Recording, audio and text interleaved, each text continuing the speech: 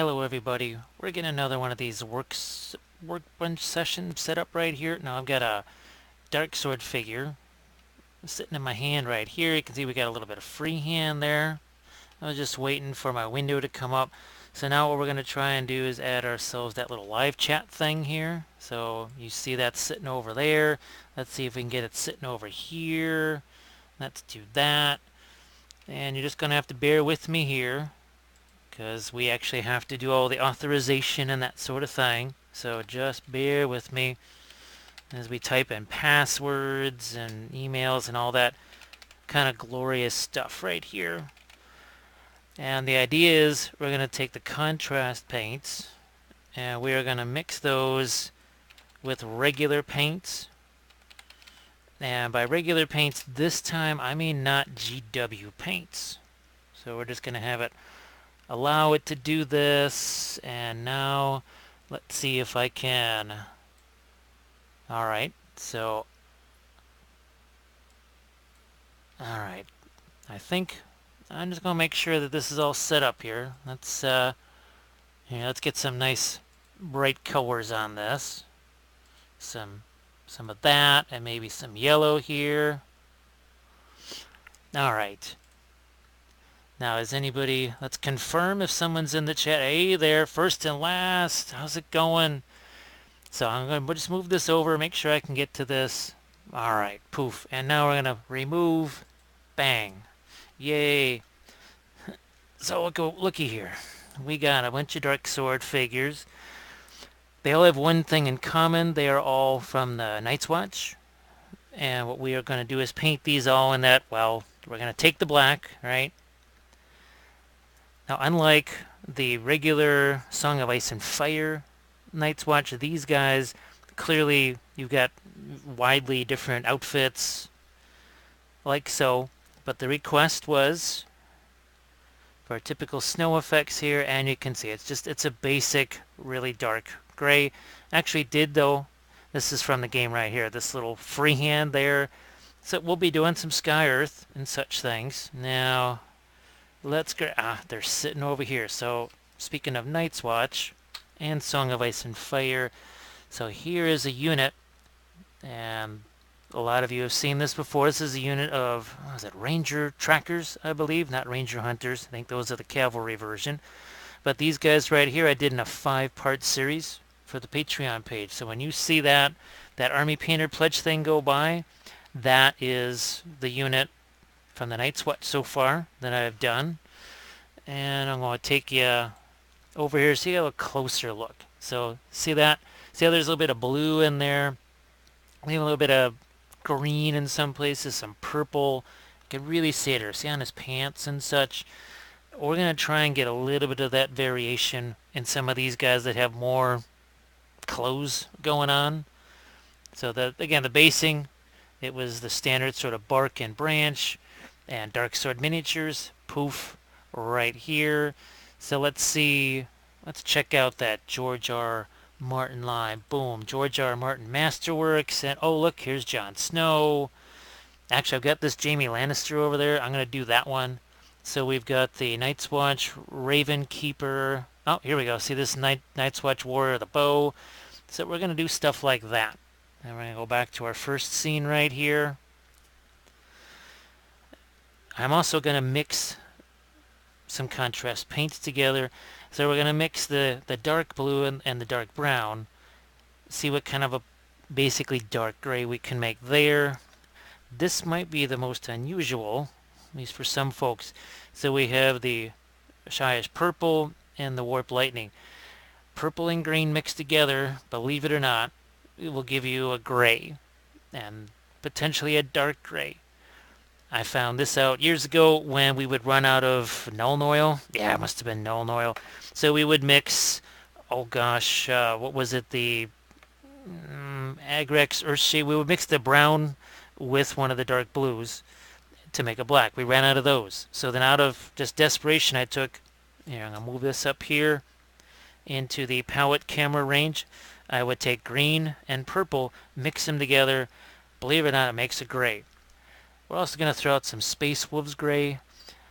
I think you've heard me talk about the contrast paints and how the lighter ones behave a little differently than those darker ones. Let's go over brushes here. Brushes, it's the usual. It's the number 8 round craft brushes from Hobby Lobby, either from the store or on the website. And that's 12 of them for $5. No kidding. There's other brushes too. You can get sets like this. This set is a whole box. I think it had four different sizes, 12, 10, 18, and 6, or 8 and 6. But there was some like 6 of each brush, whatever. Real similar to these. See, they have a nice tip on them. And here's the other thing too, and I haven't shown this on some of the live sessions, so here's one that's more new, pristine, right? Over here. Now look at this. We've got ourselves actually a filbert brush, but look at that sharp.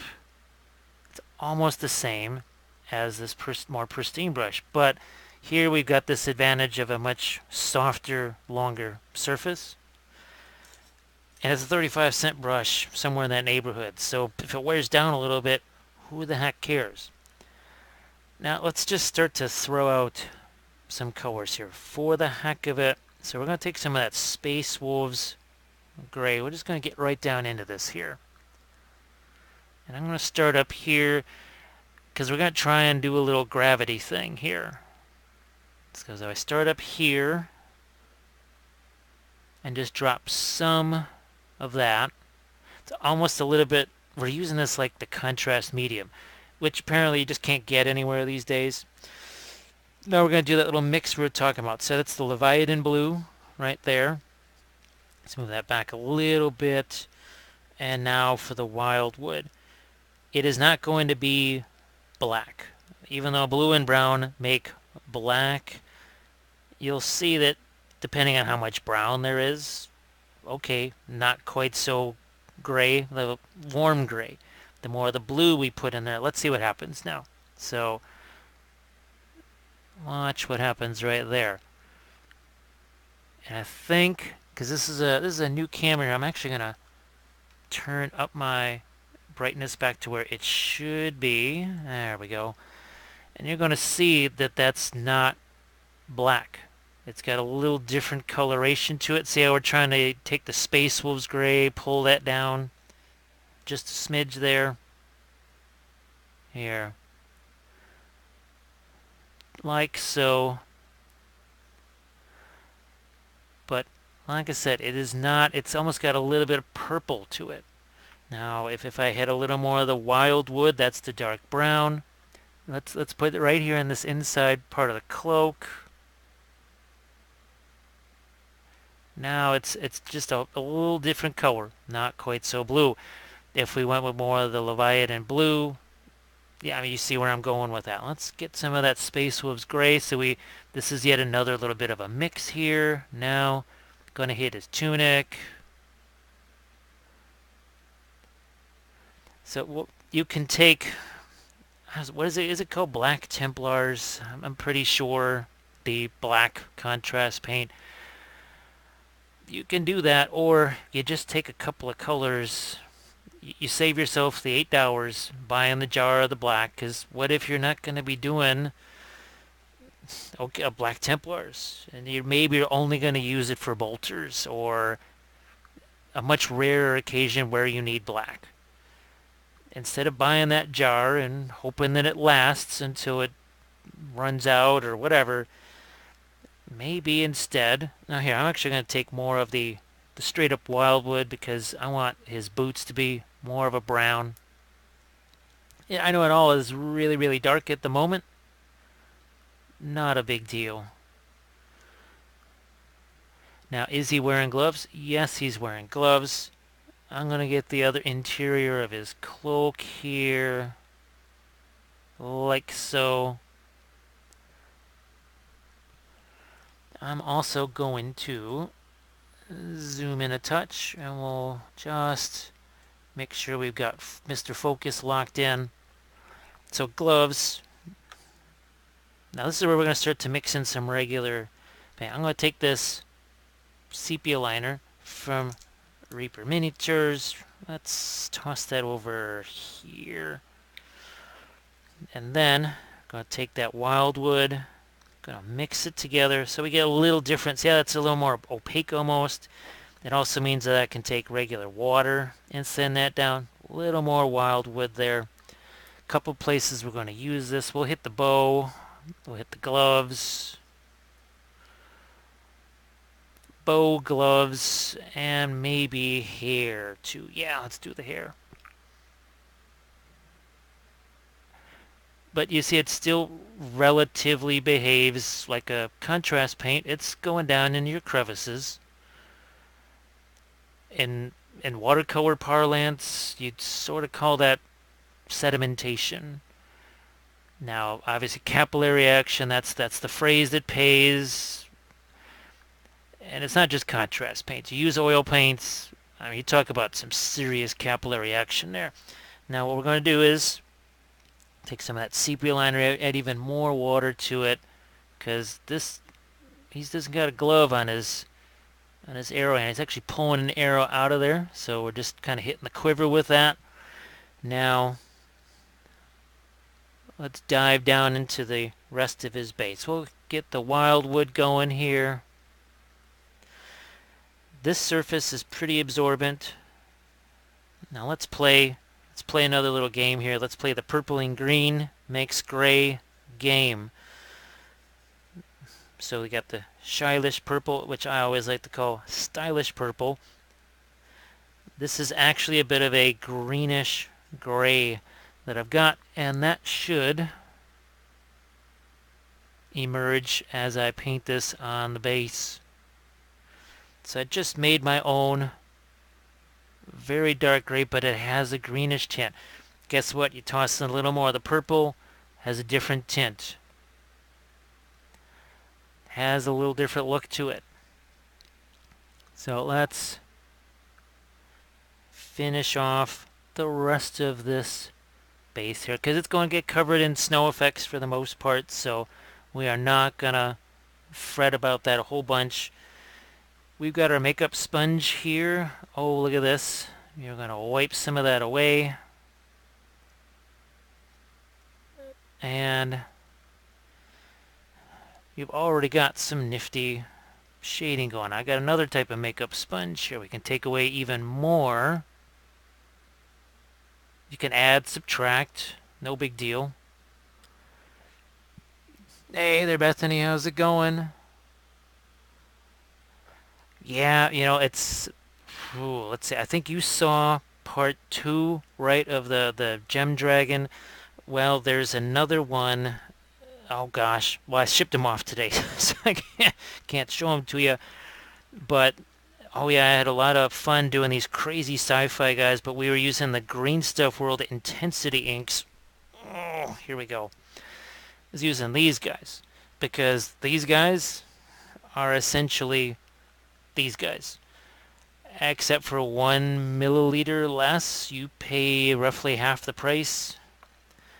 Now, there is a little drawback with these. Remember the snow effects that I like to do? Well, unless you seal those Green Stuff World Intensity inks, well, they could sort of reactivate into your snow. So you could potentially have yellow snow, purple snow. But they told me, few folks, is that look, just if you seal it in between, and there's some sealers that are really heavy duty, they're designed for stuff like candy inks, which Green Stuff World makes those, and be darned if I'm trying to find a miniature that I can use those candy inks on. So I just did the base. Now we've got a couple of grays out here. I'm going to go back. That's the blue, the Leviathan blue. This is the wildwood here. That's the wildwood. I'm going to throw in a bit of water, and I'm going to do his cloak. And it's going to look really insanely dark. But actually, when you mix the paints, not only does it dry a touch lighter. Oh, look at that nice, kind of a warm, brownish black that's starting to show up. So that I know there's been a lot of talk on the Song of Ice and Fire pages about, well, using contrast paints. They're units. You know, there's a lot of them. There's 12 to 13 guys per unit. So contrast paints. That's why the first wasn't. I think the first things I tried with it were Song of Ice and Fire units. So that was more of my purple mix there. And look at that, nice deep dark, but it's got a little color to it. That's the difference. That when you use that Black Templars, whatever, that's all you're getting. You're not getting any variation. Now here we mixed a little of that Space Wolves gray, hitting the chainmail. We know it's got to be a really dark metal, so we're going to do a really dark metal. Drop that down in there. Now I am going to switch brushes here away from my more pristine one. We don't want to mash that up too much in these early stages. That's what we got these for.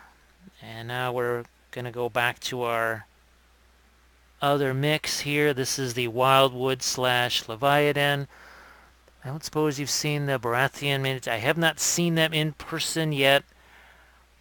But let's just say that, what is it? Not the cave dwellers, the followers of bone, the rattle shirts of the world, and certain other things. Well, those are, about 4 feet to my right, and they are all fully prepped and ready for YouTube live demos. So you're going to be seeing those just this week, basically, the new figures. Notice I'm kind of saving the faces here because I'm going to do a little special thing, mixing a skin tone with that. We got another one here. Hopefully I might get a chance to mess with a little freehand on this. I love the colors of the... Oh, yeah. They contrast nicely against the scale. Oh, I didn't know that scale 75 had those too. You really can. Actually, there's that last, the gem dragon. Well, you saw that, the big one. There's one last one, the ruby gem dragon or whatever. I was going to use the intensity inks on that because I thought that could be fun. So again, purple, green. So you got a little more of a greenish mix here. I'm just going to smack this right down in here. Now I'm going to take a little more of the purple. And we're just going to let this sort of freeform do its own thing. Like so. I mean, look at how dark this is. That is not black. That is our own dark gray that we made. Let's see, how many of the intensity ink colors are there? I want to say there's 12? 2 sets of 6 maybe? They usually come in sets of 8 or 10 with the Green Stuff World. I've got them kind of mixed up with the candy inks right now, so I couldn't do a quick count here while I'm doing this too. And I'm sure they'll probably come out with more. So I'm going to go back to this, my little homemade brown over here for his boots. Like you do. For his hair. Like you do. Some of this robe. And now I'm going to take some Space Wolves gray and I'm going to chuck that right here on the sword arm. Because I can do that. And now the base, just going to splash something on there just to get that out of the way. Because as you saw by the color test figure there, the base is darn near completely covered with snow. Why should I kill myself over that? So we got 3 of the 5 down. I'm going to go... Actually, here, we're going to go more of the Wildwood / Leviathan blue. Just looking at the candy inks, yeah, actually on the Styrene Syndicate last night, well, it's technically Sunday, that Gil on the Red Dragon Model Works, the Styrene Syndicate, he did a little demo with the candy inks, obviously airbrush style. Now see, I had a little more water in there, so see how that lightens that up a touch. Now we're back to our sort of green, purple, gray mix. We move it around. This is actually going to have even more of the blue in it. Even more of the blue. Get that down in there, and now more of the wildwood. We're just going to go straight wildwood here. And that's just all going to kind of mix together as gravity just pulls it all down. Yeah, more wildwood here. So it's nice. You don't have to be delicate. And for those that, well, Bethany and First Last, they've seen this show often enough to know that those first stages are darn messy. Oh yeah, it's good and messy. Good messy. We're just trying to block as much stuff in as we can. Hair, again, real quick. Beard. Space Wolves gray. Mix onto the sword blade. Because again, we're going to be going over the top of that with regular paints to the base. Going to grab some more straight up wildwood there. At this stage, nothing fancy. That's actually a little bit of purple we're going to add into our wildwood blue mix. Because why not? Going to do our last guy here. So we got these 5. Now, I may not work on all 5 afterwards. Some of them may show some little lesson thing better than others. So this is the Space Wolves gray mix here. Back to my darker stuff. That's the Wildwood / Leviathan blue mix. Just letting that get down in there. Oh, and this was a topic of conversation. Primer. Steinorez. Badger. This. Hey, Justin, how's it going? Oh, hey, Two Guns. Hello, James. Before that goes away, recent follower and finding. Oh, thanks. It's different. It's been called subversive, radical, all kinds of things. Essentially, these two right here, think of what the GW thing is. It's sort of a bone white. Well, you got this sandy color here. You got white. Any variations of these two, even doing a little bit of the whole zenithal thing, hey. And those Steinorez primers, you can brush those on. They are inexpensive, at least by comparison. And boy, they're durable. They go on everything. I use them on bones. You name it, I use it on there. Let's see, first, yeah, most people almost need some kind of traumatic therapy relief after seeing the mayhem that happens here. So yeah, they had a little bit more of the brown. We went in here. Let's get some of that. It's even more of that sepia liner. Just let that get in there. I guess one thing that does happen when people see these and they kind of mess around with it, give it a try, they say, yeah, that really, they loosened me up. I didn't get as anxious about triads and color mixtures and everything else. Painting seemed a little more relaxing, which, I mean, for crying out loud, unless you're like me or whatever, this is your fun thing. This is your hobby. It's your enjoyment.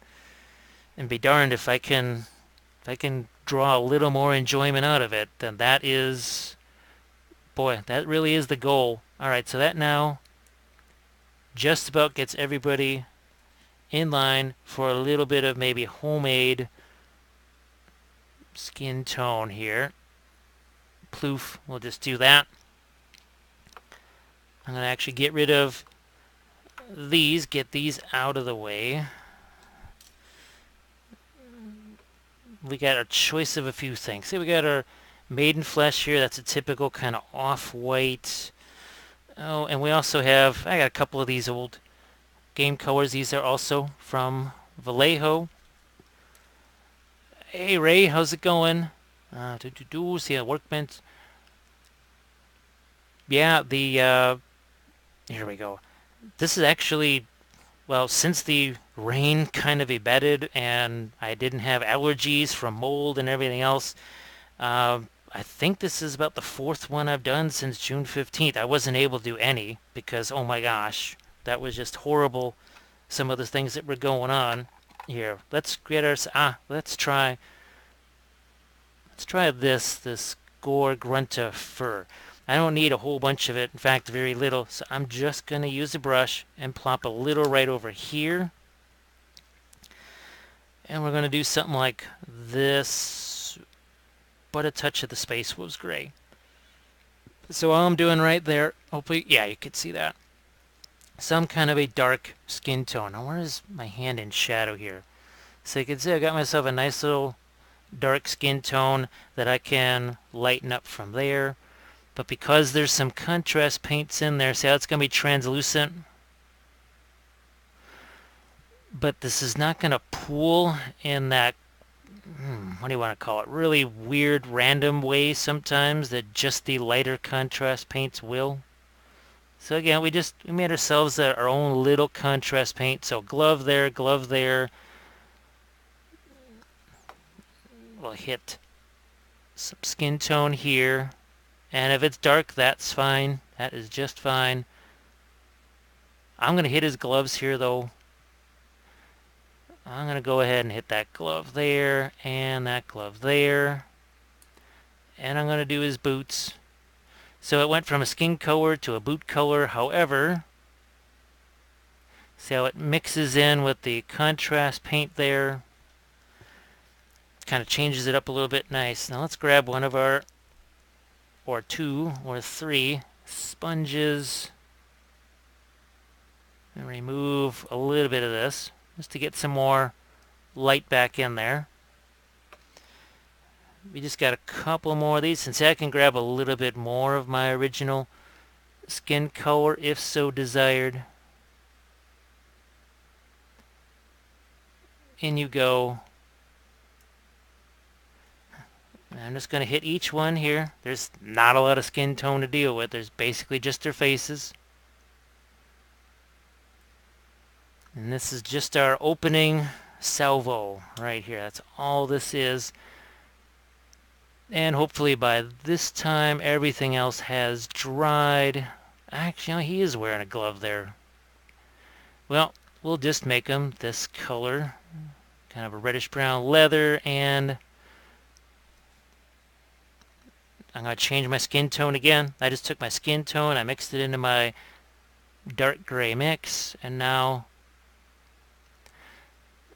already starting to tint the boots a little bit more towards the brown, away from just black.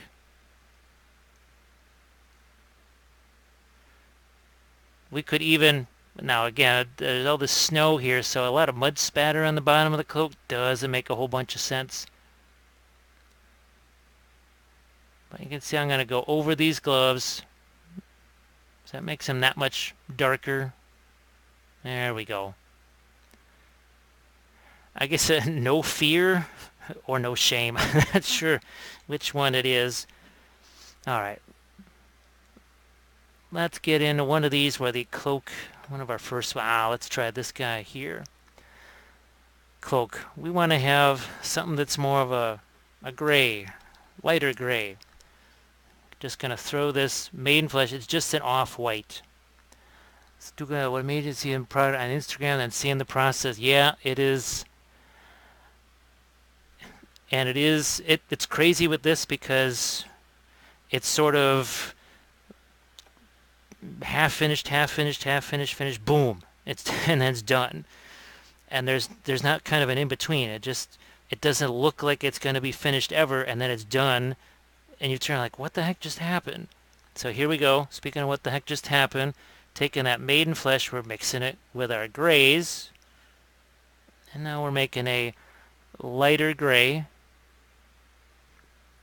Oh, yeah. Oh, and by the way, this is, well, it's a new old camera. Believe it or not, after much research and countless hours of filming with what was supposed to be the newer, better camera, we did some Google searching. And it turns out the 920S, which is older, is much better than all the newer cameras, like the 930E, which I had paid much more for. So the 930E is going elsewhere. It's probably going to maybe be used as a battle report camera. I don't know. but it's not going to be used for this anymore. And guess what? Mix a little more of the maiden flesh in there. Oh, your painting style hasn't changed much since the 80s. Yeah, it's... Some people, they get kind of freaked out because my painting style can sometimes change by the day. It's a little different here because, well, the materials change a whole lot more. And when we first started painting, and for the longest time, the materials stayed kind of the same. And then all of a sudden, with the advent of Kickstarter and some of the new availability of stuff, oh my gosh, everything changed. And there's new products every other week. There's a new product coming out. So see, I can go darker. I can go lighter. See that darker down in the crevices there? And now what I've got this, this is almost a little bit of oil painting. So I took a lot of the paint out of the brush. So that's virtually, or almost, doing some oil painting here. Watch this. I'm taking that darker color here. Look at that. That is like, almost like what I would do at oils. Bethany's seen it. Anybody that's seen the oil painting demos, that is very similar. Really, really similar. So we're back into that maiden flesh, and that's the key part of these brushes right here. The Logitech 920S.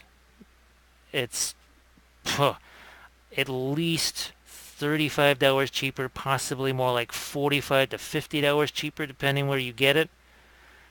And like I said, I got one to do my basing videos with, thinking, well, okay, I'm working with basing materials. Color's not an issue. I don't need to spend another $100 and some odd for a camera just to do basing.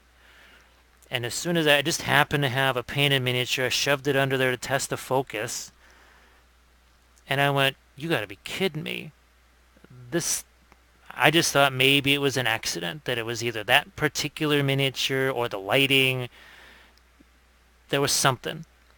And I tested it again and again and again. And finally, there is no other way to test it except just get another one, set it up, and use it. And I've used it on the last 4 Patreon videos. Huge difference. It focuses better. It's not just a color. Focus is better. You can zoom in. The other camera, I could barely zoom in at all. Here, let's just go wild here. Let's go bonkers. And we're just going to really zoom in like crazy. You don't have to worry about your focus. That's pretty cool. So again, just now, I've noticed, and I said this on the Patreon videos, I've mixed the regular GW paints in with the contrast paints. They do not act as well with the contrast paints as these Reaper ones do. I've mixed the, oh gosh, yeah, Bethany could tell me, the Creature of Pro Acryl. Yeah, mixed in with that. They played together nice. So here we go. We got some nice warm grays on our cloak there. We got some light to dark action going on. We got this semi-translucent paint here. Actually, I'm going to take a little bit of Space Wolves gray now. We'll mix it with that. And I'm going to dust some of that over some chainmail. Like so. Let's see, when you've got that stuff sitting down in there, say I was sitting down in the crevices, and I said, I'm going to use that. I'm going to use that material. That's just contrast paint that was sitting down there waiting for me to use it. Now on the lower section of his tunic here, let's put, this is my other off-white that I like to use. It's a bluish white. It's 95% white, but there's a little bit of blue in it. And I'm going to grab my maiden flesh again. I'll leave that right over here. Yeah, like that. Going to go back into this is my gray mix that I created for myself. And see how it's got that semi-translucent. See, it doesn't wipe out everything underneath there. It leaves a little bit of it behind. So we go in with a little more. Where are we at? Okay, you can see that. A little more. I can get his sleeves here. I'm going to go with a little more. It's as darn near like oil painting.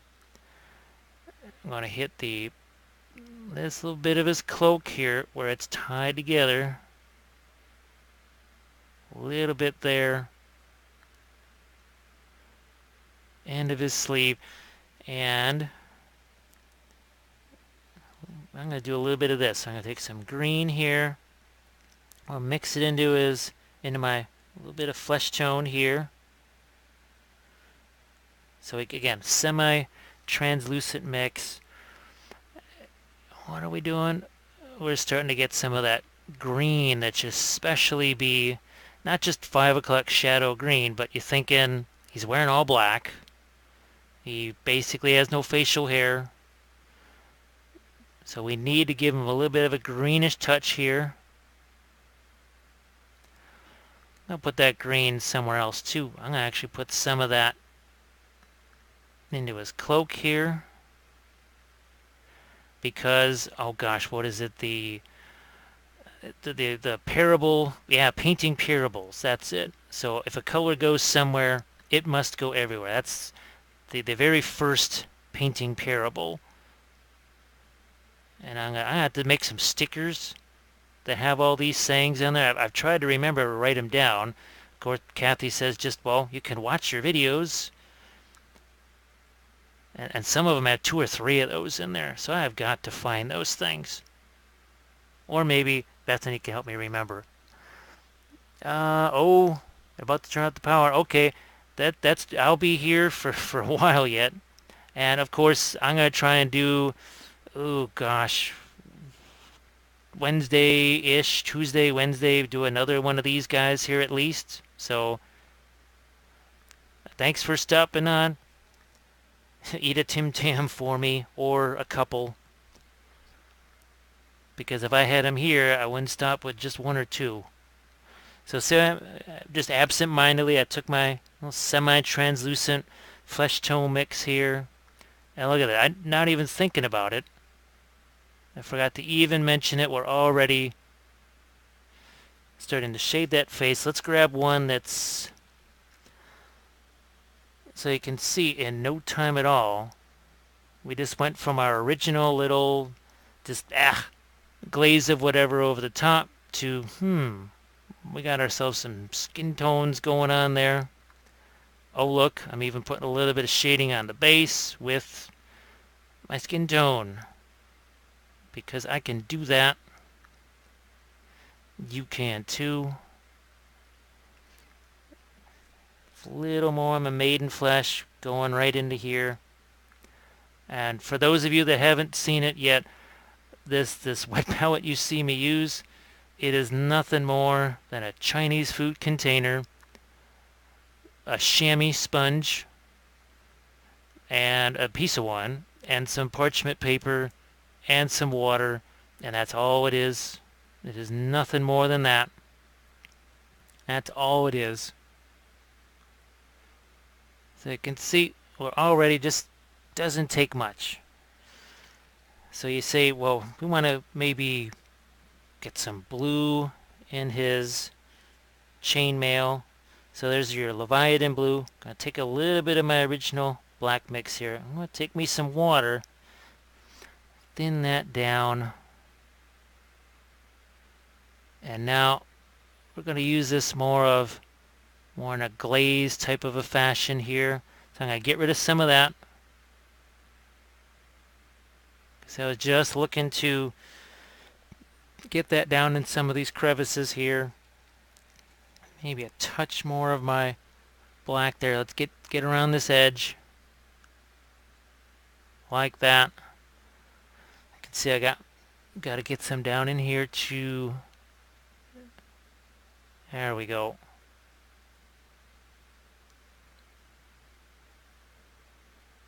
And because I can even hit this again. So I'm just going to drop some of that there. And now we're going to push some of that around. So this is something I want to try too with the contrast paints on some Cruel Seas ships. So say I just push that. It's not being used like a glaze. I'm almost using it like a weathering powder. See, look at that. I just shoved it up into that crevice there.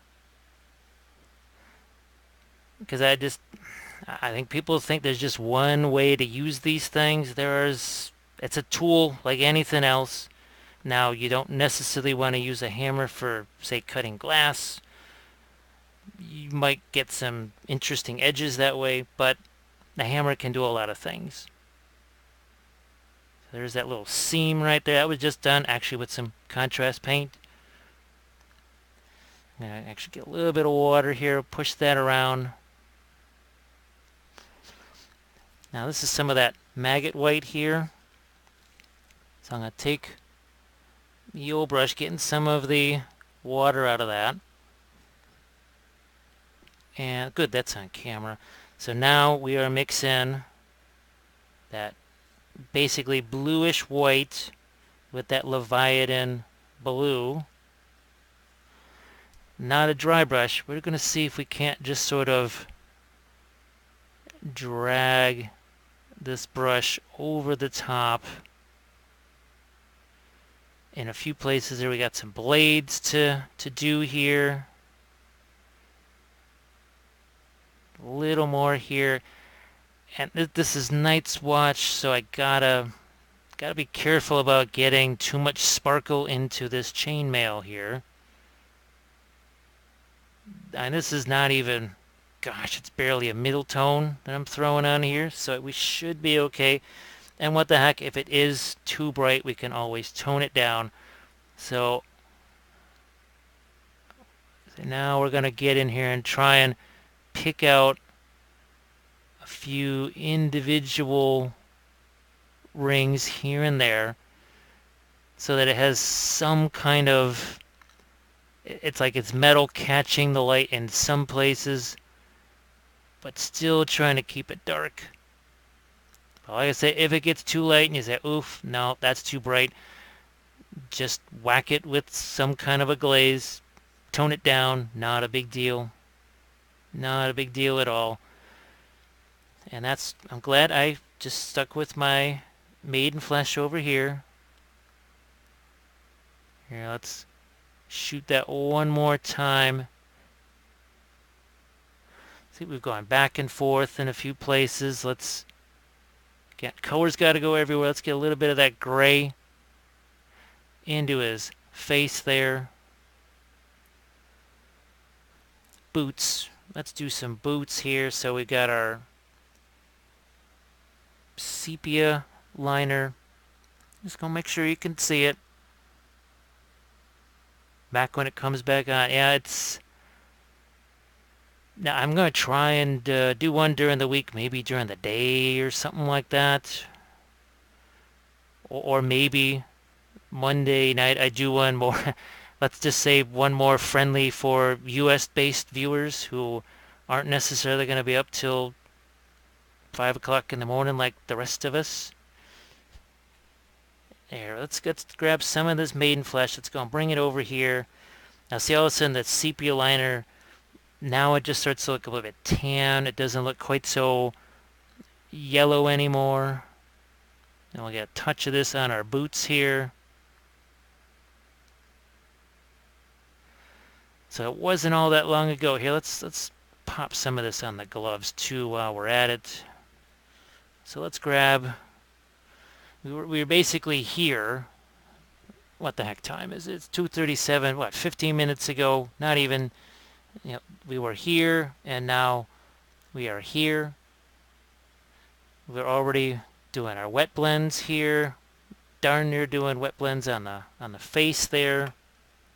We've got ourselves a whole bunch of neat colors, and all we've done is taken a few of these regular colors and mix them in with your contrast paints, and there's what, 5 of them? up there. That's all. Nothing fancy. So, what, 5 of these things? What, 40? Yeah, you're looking at, well, so that's $40 worth of contrast paints. You add maybe 3 more. I only got 11. Did I? Yeah, I got 11. That's all I got. I don't have any more than that. And I don't really see myself getting any more because I can mix what I need.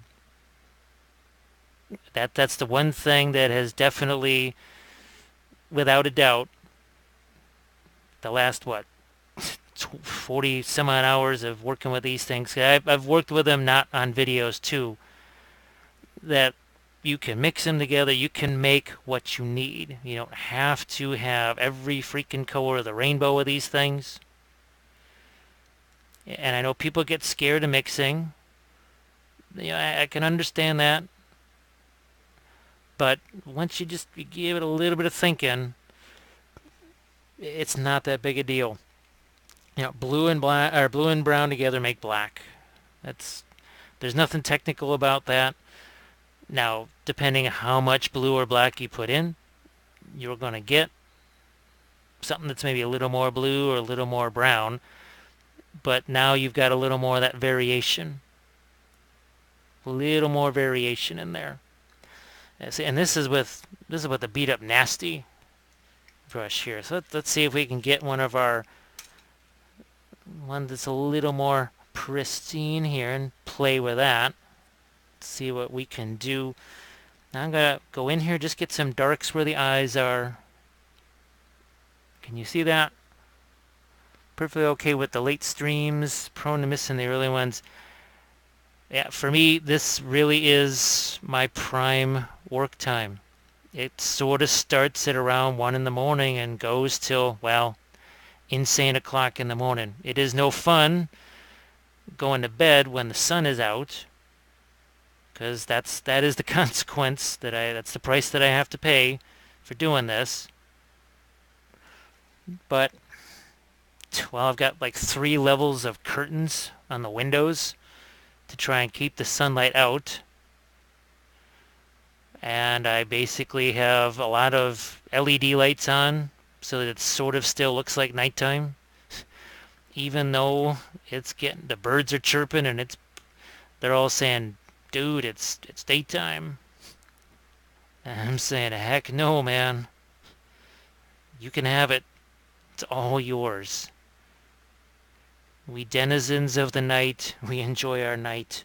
Now let's go back to that brownish color. See if I can't throw a little bit of that onto this belt here.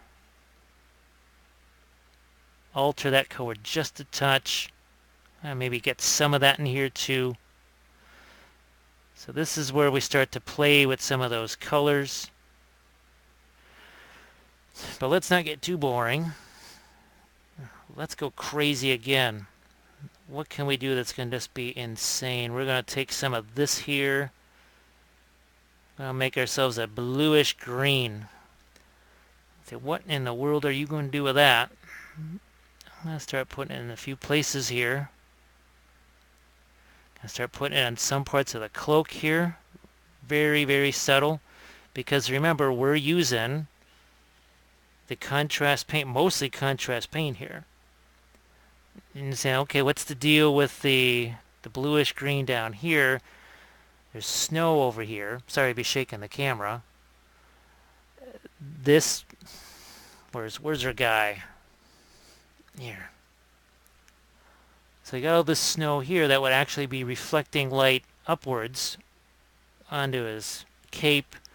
That's what we're doing here. So I'm going to add a little more of my white there. And this is zoomed in reasonably well. See how translucent that is? Look at what we're doing. Check that out. I think you can see it. Now you can't. It's just a little kind of glossy. Oh, Bethany's back. Did you bring Tim Tams? Oh, yeah, that's pretty nifty. So see a little bit of reflected light there for the snow that we know is going to be there. All that was, touch of the green. That's the Leviathan blue, a little bit of that maiden flesh. Now, I've noticed when I tried doing this with the GW paints, some funky stuff. It's just, I don't have a good word for it other than it's just kind of slimy. The GW paint sort of slides around. It's kind of slimy by comparison to, say, my Reaper paints. Or Vallejo for that matter, or probably I don't use a lot of scale 75. Actually, I don't really have any. I'd love to use some of the Nocturna paints, but I don't have those. All right, so a little bit of green in here. What if, perfectly, yeah, okay. I just want to make sure I'm trying to catch up with the messages here, and for whatever reason, like an hour and a half, 2 hours in, the chat just kind of, at least the display chat dies. I can go into YouTube itself and see it. That's definitely a lot much harder for me to see. So see, now I'm getting a little bit of green in there. I'm going to do that on the sword blade.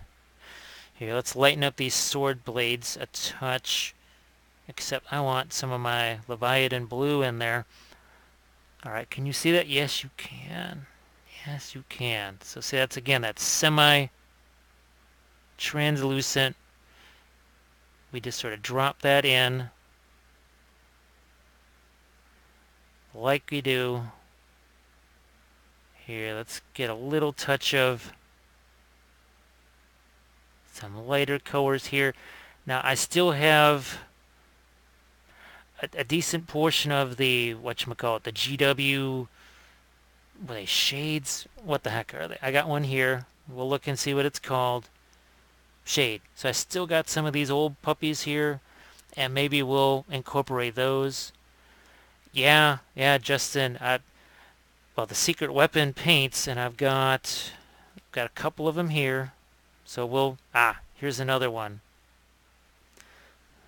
This is one of my favorites.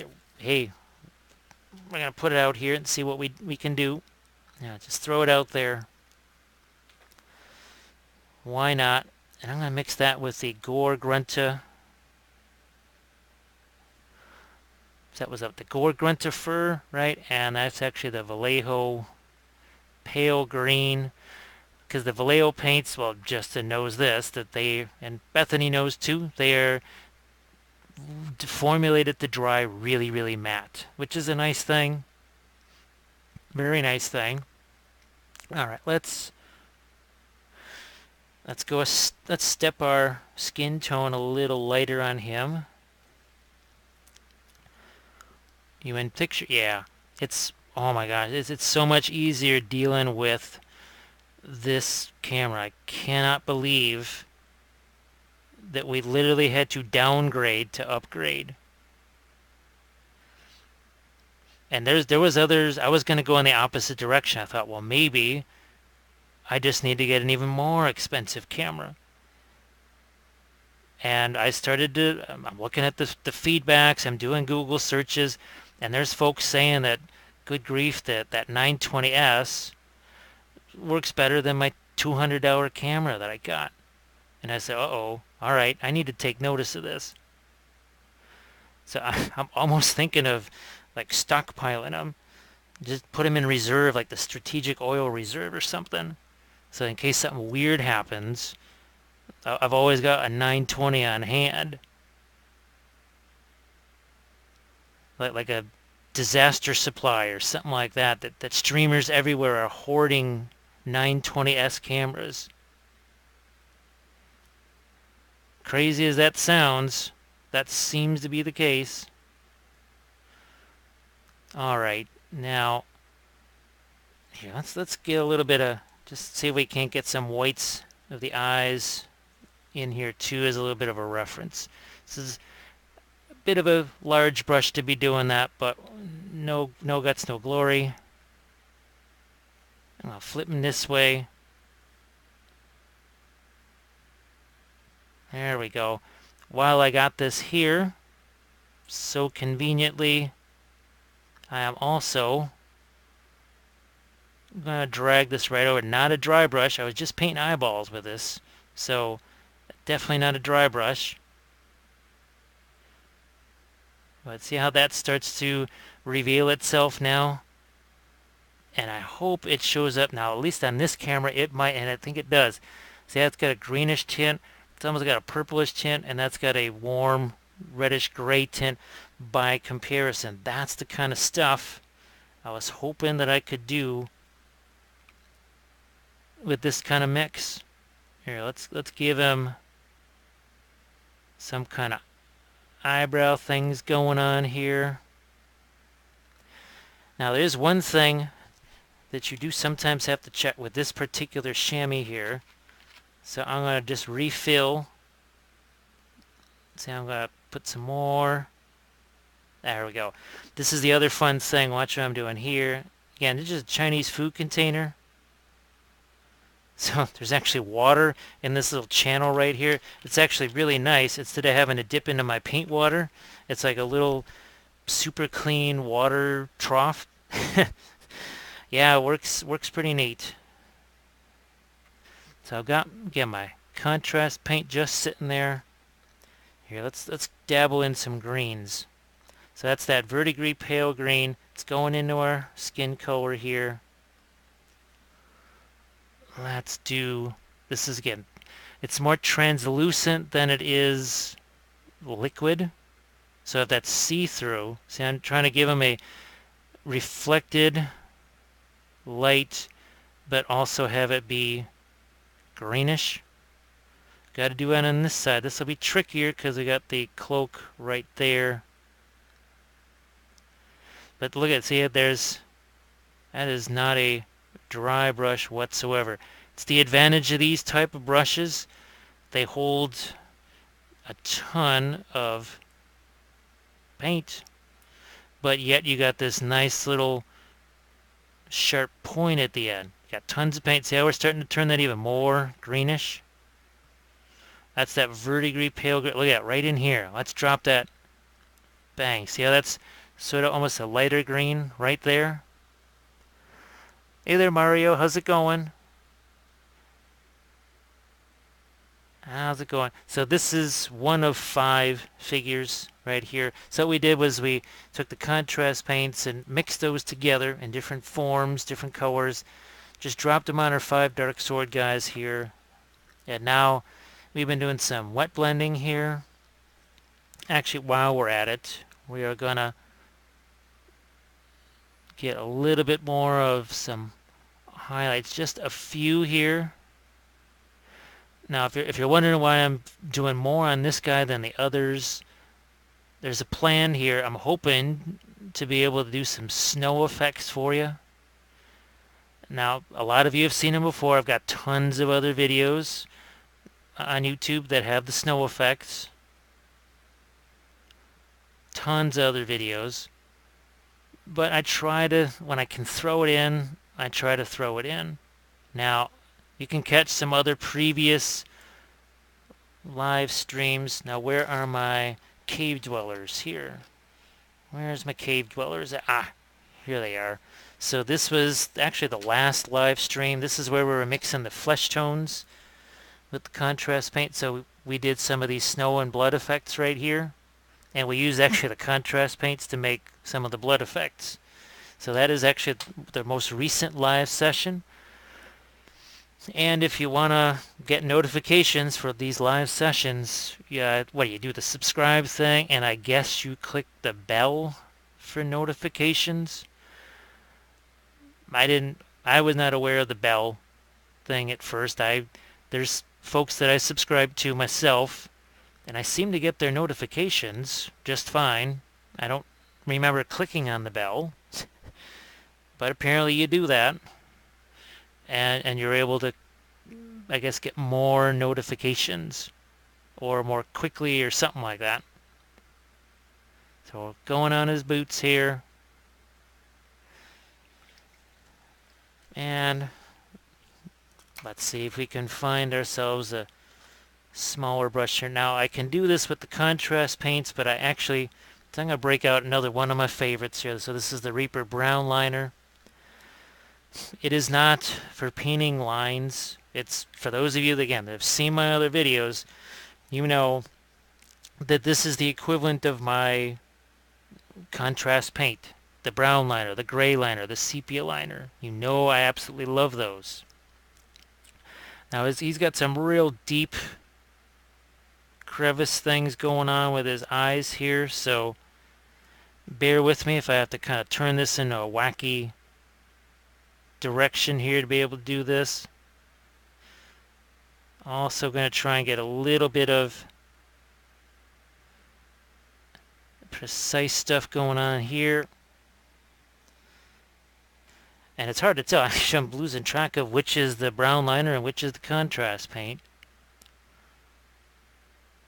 But what's nice is that it's got really heavy-duty pigment. Again, sort of like the contrast paints. But you can paint very thinly with it. And yet it still has coverage. So that's...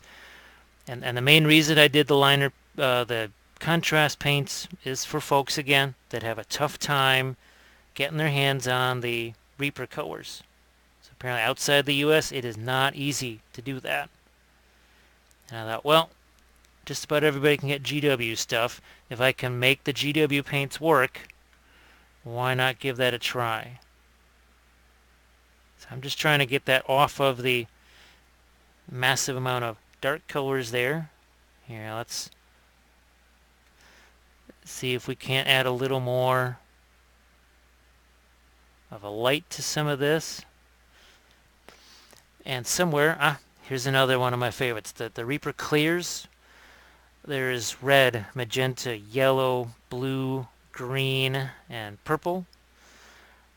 They're not clear paints. They should have called them high intensity paints or pure process colors or something like that. Anything but clear. Because you see, it's not clear. It's a highly pigmented paint. What is it? Chimera or something like that did like super pigmented paints. Well, these are just fine. So I'm going to do the whole winter pink nose thing on them here, and actually some pink in a few other places. Because what that'll do is, even on the forehead, even there sometimes, hit it with a little bit of the... Here, let's get some darks in there, and then we'll go back the other way around with some lighter tones here.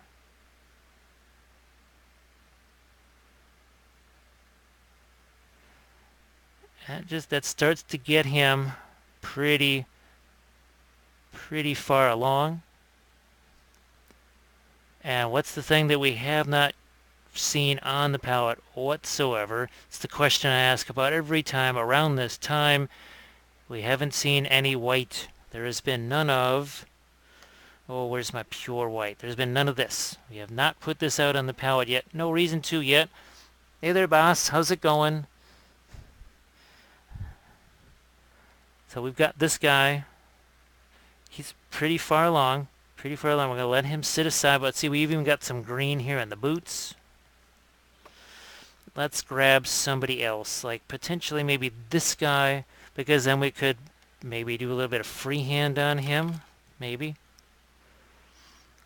You can see that we got a touch of green here in some places.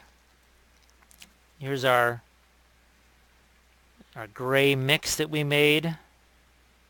Here, speaking of green, let's grab some of that. So this is, again, contrast paint mixed with a little bit of Maiden Flash, some of these Reaper colors. And we're just going to get right down into it here. Going to blast right into that. You can see that I'm taking the side of the brush, so it turns a number 8 round into a much even bigger brush. Because hey, you know, the big old craft brush wasn't big enough. Let's make it bigger. Now that we're starting to almost drift into the palette sludge color, which most folks know it's such a favorite of mine. I've almost thought of making bottles of it. Except palette sludge is a very unique color. It's only made on your own palette. What is palette sludge? It's pretty much all the colors of your palette mixed together. And if you've been sort of sticking with a certain color palette, as far as your overall color choices, your palette sludge looks a little bit different. So these look like they're actually metal bits here. So let's get some of our... What the heck? Let's just change gears. And we'll throw, instead of the maggot white, this is sort of the same thing. This is a little more greenish, but it's pretty much on the light side. Oh, let's just plop it over here. Hopefully people can still, yeah, you can still see that.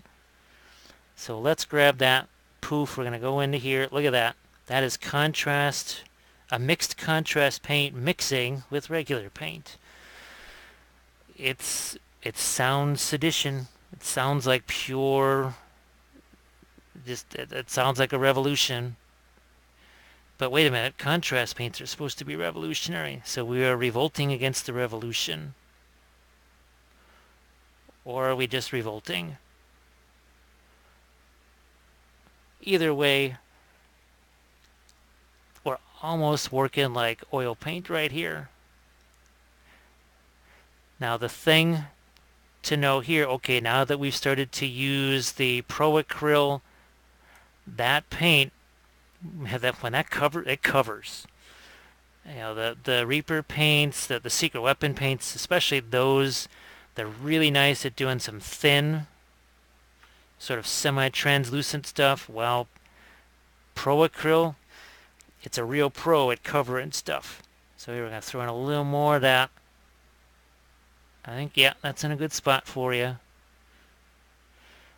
And this is effectively wet blending, because one of the things the contrast paints do is, and any sort of, I guess, a glaze medium thing like that will do, keeps your paint wet for a little bit longer. And the Pro Acryls, that's one of their properties, is that they do sort of stay wet a little longer. So we're maximizing the slowness of drying by the paints we're combining together. Here, let's plop a little on this sword blade. So in no time at all, we've really been able to manufacture some decent shading on that. Let's turn it around. Let's hit some here, except here again, I want to have more of a greenish, bluish tinge here. Not sure why, but I do. And we're going to do the exact same thing over here. Once again, working with those number 8 round craft brushes. You saw that when it came time for it, yeah, I grabbed the Winsor Newton Series 7. There's a time and a place. But if I use that Series 7 more sparingly and let these brushes do a lot of that grunt work, the bulk of that nasty stuff, well, hey, that much more expensive brush is going to last a ton longer than it otherwise would. That's not a horrible thing. Here, let's have some fun. Let's get some of that Leviathan blue out there and really have some. Let's get, that's the Warp Lightning Green. We'll touch of that in there too, because we don't want it to be all just warm grays.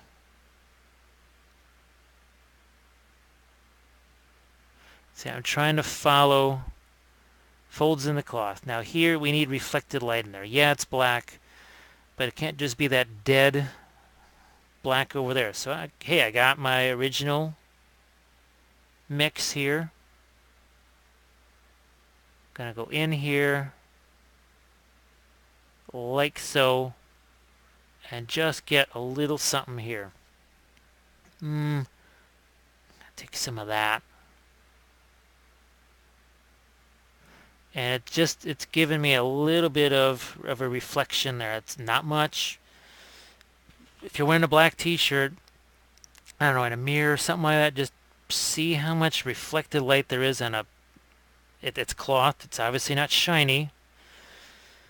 You'll probably be stunned to see just how much potential reflection there is on a black t-shirt, a black hoodie, black pants, black coat. You would be really, really shocked. I know I was. I looked down and I said, what the heck's going on? Is this really black? What did I fade this in the laundry or something? And I said, no, that's the light. Yes, it's black. Your eye just kind of convinces you that it's black. I suppose if you were to put some kind of color meter on or something like that, it would never register as black. Here, so I'm going to take some of this. I see I've got a little something to fill in here. Well, guess what? Because I'm not in any kind of finishing stages here, I can do that, and I'm going to plop some of that where the hair is here. We never did get his beard at all. Now we did. More over here. But this is, again, it's mostly the contrast paint.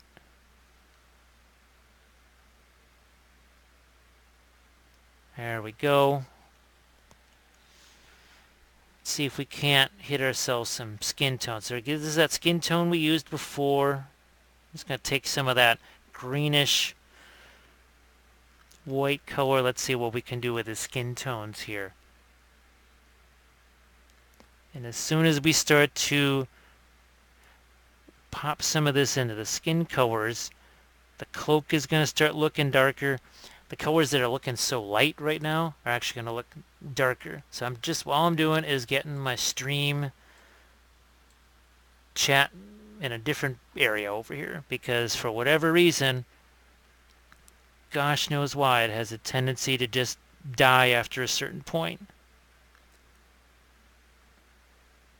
Alright, we're just getting a little bit on the boots. Remember, I got my sepia liner over here. We need a little more. That's all this is right here. Sepia liner. Reaper miniatures. Gonna put it back over here. Let's mix it with some of that wildwood again. Like that. And now we'll just hit the boots here. So I really wanted to especially hit this one because I thought it'd be fun for you to see a little bit of freehand. Now somewhere I think I've got, at least I hope I do, I got some of the Night's Watch cards sitting out here. Otherwise I could just maybe enlarge one of the reference pictures, but now I need some gray for my rocks down here. I guess another little thing to note, that Dark Sword miniatures, when they're not a part of the George R. Martin series, they have a tendency to be part of I always called it a broccoli base. The George R. Martin figures, they come with, again, this is actually a metal base. It's part of the figure, but they're not actually, it's not one metal piece. You can choose to add those in or just make your own base separately. You can do that too. So here, let's get a little bit of, go back into this Leviathan blue here. Gonna hit that sword a little bit. Gonna hit this shield. Gonna give that a little touch of that blue. Maybe even his hair. Also gonna go into here on his clothes. I'm gonna go into here on his cloak. But that's all sort of semi-translucent. You can see it's not running down because we've got enough straight up opaque colors in there. Alright, yeah, we got enough of this. We'll just play with some of this here and lighten up some of the skin tones here. Now we've got our freehand that we want to do. So we've got your raven, the sword, and then I added in this little pattern right here. Let's see if we can play with that. obviously a different type of surface here. This is a little wider, so let's sketch that in. To sketch that in like this. And I think there was a second line here. Again, I want to keep it looking like the other one. And yes, that is a number 8 round 35-cent craft brush that we are starting to freehand with. And what I'm going to do is get me some dots here. The whole idea here is to try and make sure that this is spaced out somewhat regularly, and then we're going to draw some diamonds here. Just drawing some rough diamonds. Doesn't have to be perfect at this stage. But what you do want to have is make sure that it's not, you're not doing that thing where you make it, it's big over here and it gets smaller and smaller over here because you're trying to squeeze it all in. Now here, maybe instead of the entire raven symbol, maybe we just do more of the raven itself. And ravens kind of have this, they have really sort of wide heads. Their beaks definitely are sort of a short beak. And then we sort of have to cut this off. And I think eye is about right there. So we're just, all we're trying to do is sketch this thing in. That's all we're looking to do. Because then we can come in with some darks here. Let's get rid of some of that. And now that shield that looks so dark, well, all of a sudden now we've got ourselves a dark raven over the top of that. And then here, oh, look at this. I'm going to eliminate those dots that I used to mark my distances. Now I can go back with the what do you call it, the fancy Winsor Newton Series 7 at whatever point. Nothing that says I can't do that. What I am going to do though is get some of the maggot white back out there, and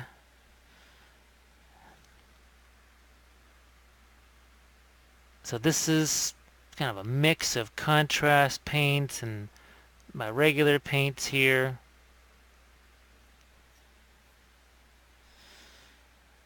Get some of this over here into a drier spot. I always like to have some drier locations on the palette. Alright, with that sketched in, we're going to start to accentuate some of our lines here. Focusing kind of on the center. Now here with the knotwork, you want an over-under pattern, which is why we're doing this, because that's always going to be the over. And now we've got the under just kind of by default is left there.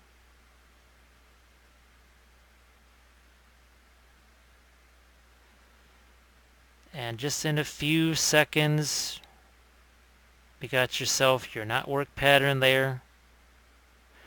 That didn't have to kill anybody. That was not super hard, and you can go back and refine it and do all kinds of things to it. And now we can see, we can get a little bit of a, can sort of outline our raven a bit here.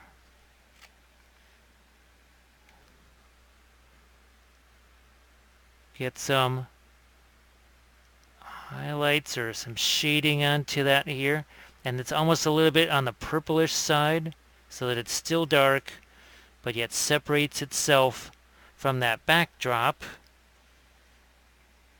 which is, it just happens to be a little bit lighter.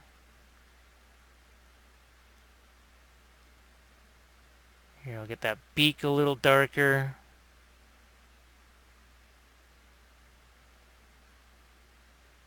And here we'll actually go with a little bit of a shading there. And like I said, you can get in here and you can do a little bit of cleanup on your knot work pattern. Let's do some gloves on him. We haven't done that yet. We got that sepia liner again.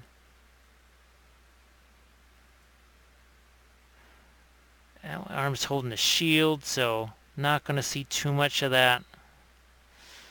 I am going to take my verdigris though and mix that in with my tan, because that could be a nice interesting change there. And what that's going to do, you think, well, green and tan, what in the world? Well, just like that one cloak where I was getting close to where the snow was, and we wanted to put a little bit of a cooler color there to somewhat indicate that it was reflecting the snow. We're doing the same sort of thing here. That's what that green is in there for. It also just puts a little variation into our color. You think, that is crazy, taking that Secret Weapon verdigris pale green to highlight brown leather boots. It just seems crazy. But crazier still, you say, wait a minute, you're going to put that on his sword blade now? And now you're going to put that on his cloak? And wait a minute, you're going to put that on his chainmail? This is ludicrous. But we're going to do that. And it'll be just fine. Because what we're looking for is that same variety. Now, where's our other guy here? Here he is. So again, we have that little bit of green there. We have almost more of a purplish blue there. And see that sort of secondary reflected light we got here where the snow is going to go. Now let's see if we can't do some of that here. So we've got, that's the Leviathan blue. That's the contrast paint. And this is where we can, again, do a little touch of almost reflected light. Now this is supposed to be a piece of metal armor here. So let's start to get some metal indications on this. And then also our chainmail. These leggings here are all made of tiny, tiny, tiny bits of chainmail. And I'm being tiny, if I haven't said that before. Let's see if we can just dot the I's there real quick. Sword. Because it has a little bit of the contrast paint left in it, see how it's that semi-translucent effect that's going on. And like I said, no white has been harmed yet in any of this process. We have not used it yet. We've used some really light colors, absolutely none of which were white. Now I'm back to my tan. I'm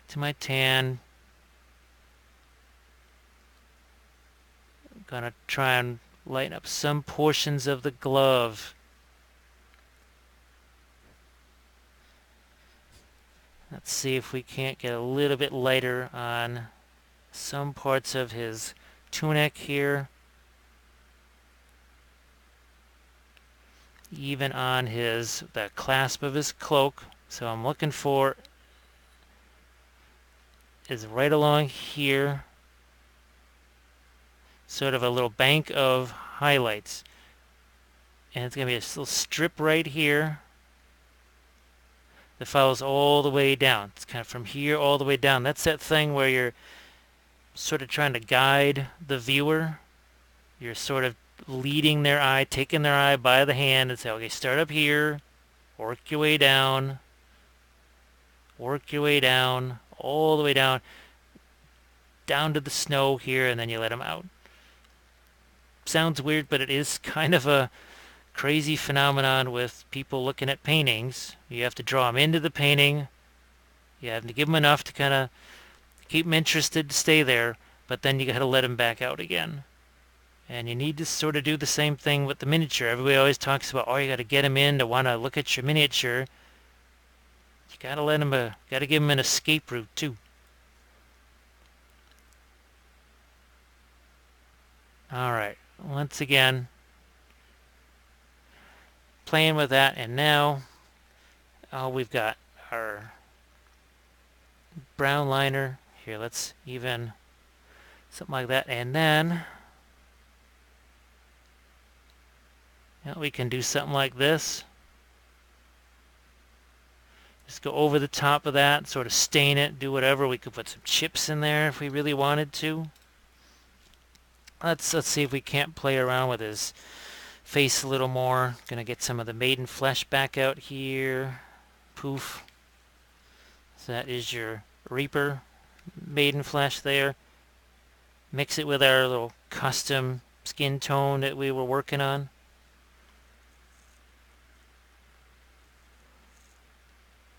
I want to do the same thing here with the nose. Give it that sort of winter red look. So this is that, got the clear red. It was mixed with our skin color. And just jot that down. Then when we go over top of it, then he's not quite so much of a Santa Claus or a drunken Santa Claus. Looks like comic style at this stage. So yeah, it looks like the chat on screen has gone away, so I will just look over at my other screen. No explanation as to why it does that, but now that I know it does it, it's a little easier to deal with. So see, we're getting a little more oomph in the face. That's a highly technical painting term. Let's see if I can't get the lights in the eyes where you can see it. There we go. There's the one. Can we do the other one without knocking over the palette camera? So there's your other one. Let's see if we cannot impart some greenishness to this. So that's the warp lightning. Yeah, warp lightning. Gonna mix it into some skin color here. Some more.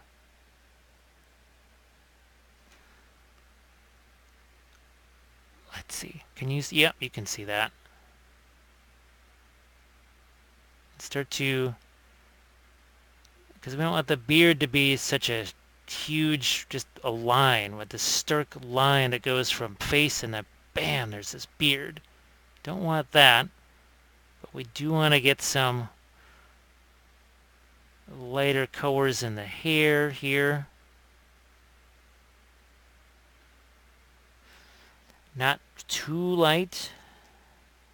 Here, I'm going to take some of our bluish gray.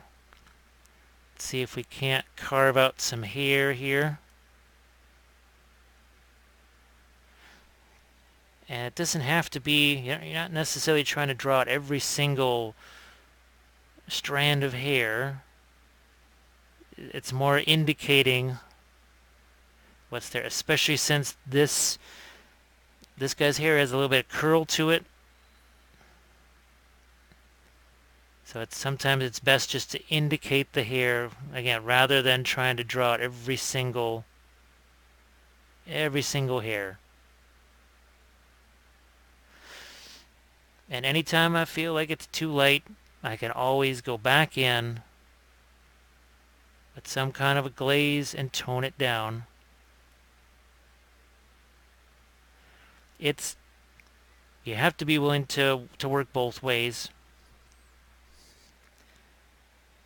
Yeah, people have mentioned And there's a certain person too that I just happened to see because they were playing around with the contrast paints, and I happened to just accidentally run across one of their YouTube videos, and someone said, "Yeah, he's the comic style painter," and I don't know if that's whether he's doing kind of a lot of edge highlight. I guess that's the thing. Whether there's an awful lot of edge lighting or something that's involved. Because now some of it, I've seen. Then there's uh, Jessica Bathory when she does her, and Paul Figgins when they're messing around with their busts. They'll do that kind of crosshatch stuff, and sometimes that's also referred to as comic book style. All right, here, see, we can get even lighter with our sword blade there. We got to give him a little bit of an edge. Yeah, wow, that's some of my original glaze that I had made there. But see, I can put some of that here now and start to. Now we're working the other way. So that is that original gray mix. That was the stylish purple and the warp lightning green. And see, this is where we start to work the other way now. And I can even make it a little more of a glaze, add some water to it. So now, having done maybe 7-ish hours of mixing the contrast paints with other just regular paints, I'm definitely liking mixing them with the non-GW paints. And I'm actually going to give myself a little bit more of a, like so. So just to see, it gives it a little bit of an aging pattern there. We want to go crazy. We want to do some chips or something. What the heck? Let's find a few places to do that. This is just with the contrast paint. That's just wildwood right there. Here, let's find ourselves a spot here. Couple over it. Obviously, we want to focus somewhat on the edge, and then maybe a few in the middle there. And then let's give them a bit of an edge here, like that. So there's your, kind of do that little bit of under highlighting on some of your chips there.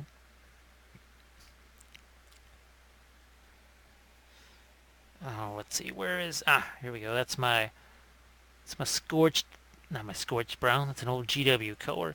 That is my brown liner. Just looking to get some eyebrows there. And now let's see if we can't get some eyes in on him here. Can you see that? Just about. Got to hold it upside down. Sometimes you just got to play around with just the amount of water you got on your brush. So there's one eye. There's your second. So now he's got himself some eyes. Do we need to add a little touch of pink to some places here? Might add a little bit to the forehead there.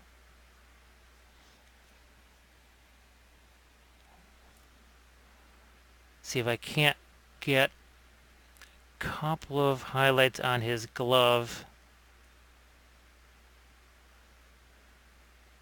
Yeah, and then I can always, like I said, go back in, do some darker glazes like we were starting to do here. Let's see if that'll work on his beard. So that's the brown liner.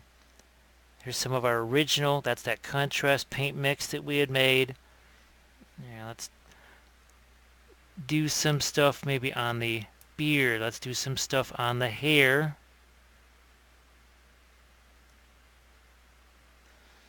And add even a little more water to that. And let it do its thing. Even going to let that get into our cloak here. Nothing wrong with making adjustments. Now, where things can go haywire is you keep making them for almost no reason. Epic Duck Studio, that sounds about black outline and cross hatching. Okay, yeah. I couldn't remember who the heck it was because, well, I don't really get to see too many YouTube videos because, well, I can either make them or watch them. There's really not enough time for both. I wish I could watch more. I love my model railroading. I love to watch the model railroading ones because I learned a ton about terrain and basing. So here again, we're going back into here with some darker glazes. It is take the black. It is not necessarily take the dark gray.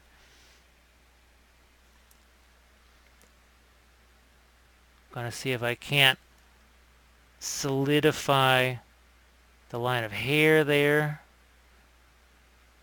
Now the beard does need some lights in it. It's tricky because I don't want it to become a gray beard. But you gotta get some kind of lights in there, and that's just about as far as we can go. I can try a few more lights in some places on that beard, but like I said, gotta beware making it look too gray.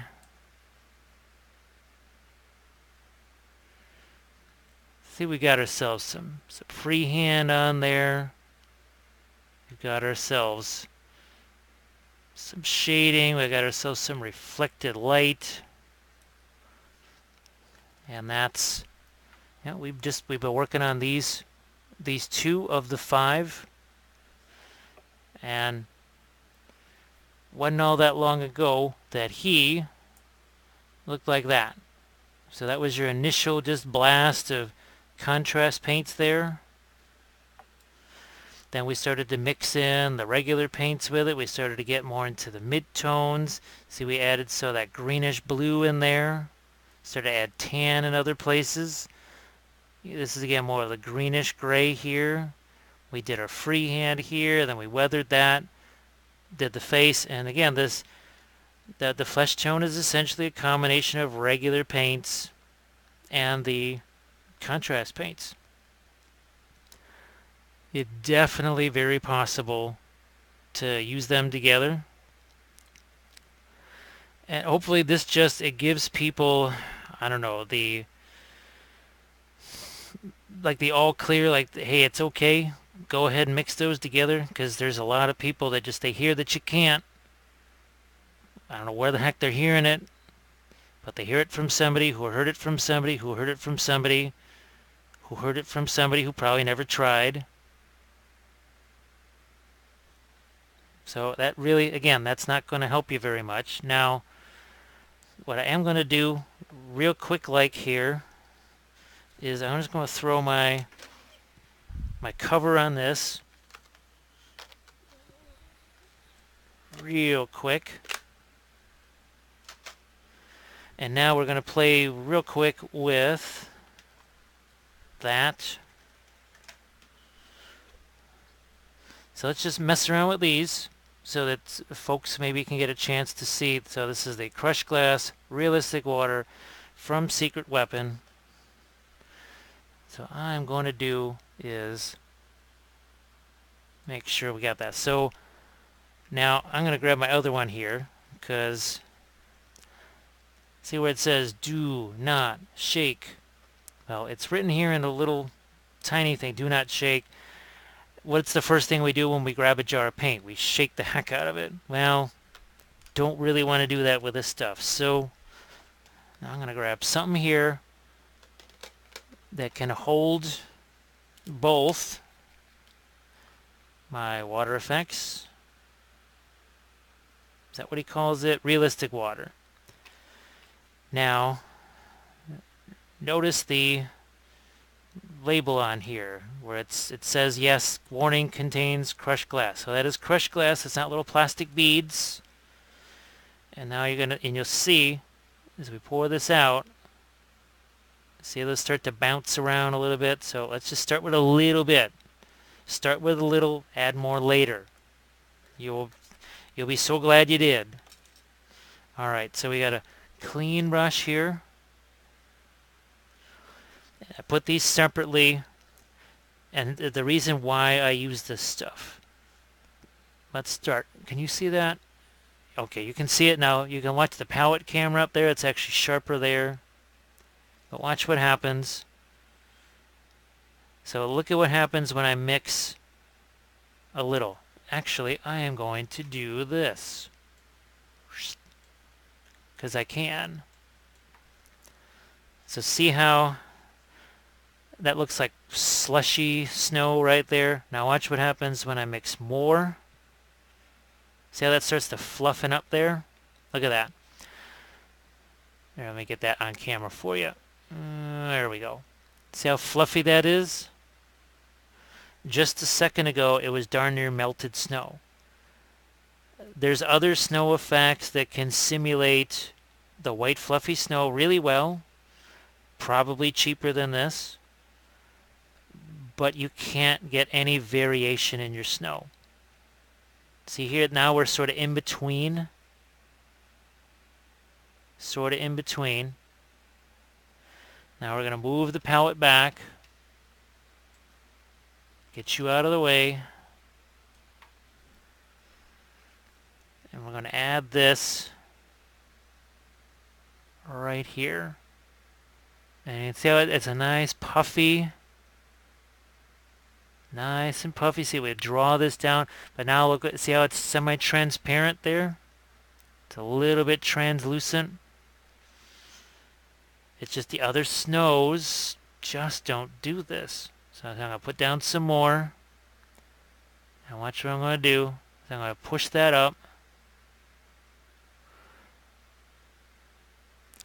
And if need be, see, I can almost have that turn into slush. So I'm fading out the snow. The white fluffy snow, it starts to just look like a big old blob. Yes, these are more like a blob, but you can shape these. Look at that. Yeah, you can shape that really nice. Here's some more. But you can see underneath it. Can you? Yeah. Here. You can see through that snow. The white puffy, any other effects, the Vallejo stuff, which I enjoy, the woodland scenic stuff, which I enjoy. I haven't tried the, Valhalla Blizzard yet. I'm going to try some of that on my own Song of Ice and Fire figures. But I've already done a whole bunch of miniatures. This is, again, it's a commission thing. I've done a bunch of other ones. I gotta match them. So see, look, I can pile that.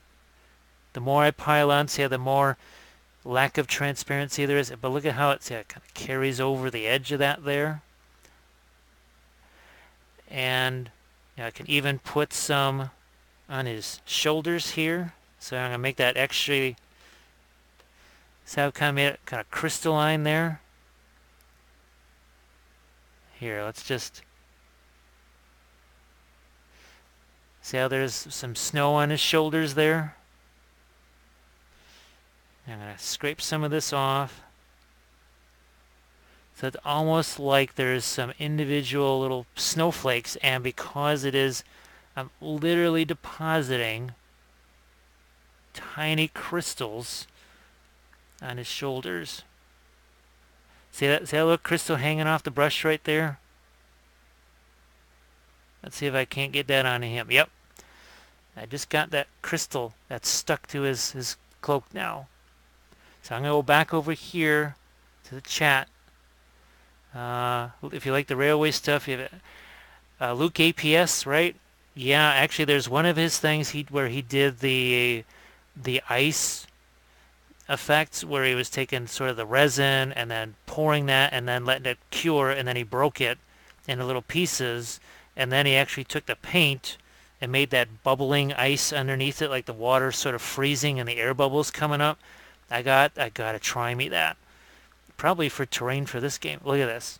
Look at that. Check that out. That is like individual snowflakes almost. Look at that. As I turn him, can you see that? I hope you can see that.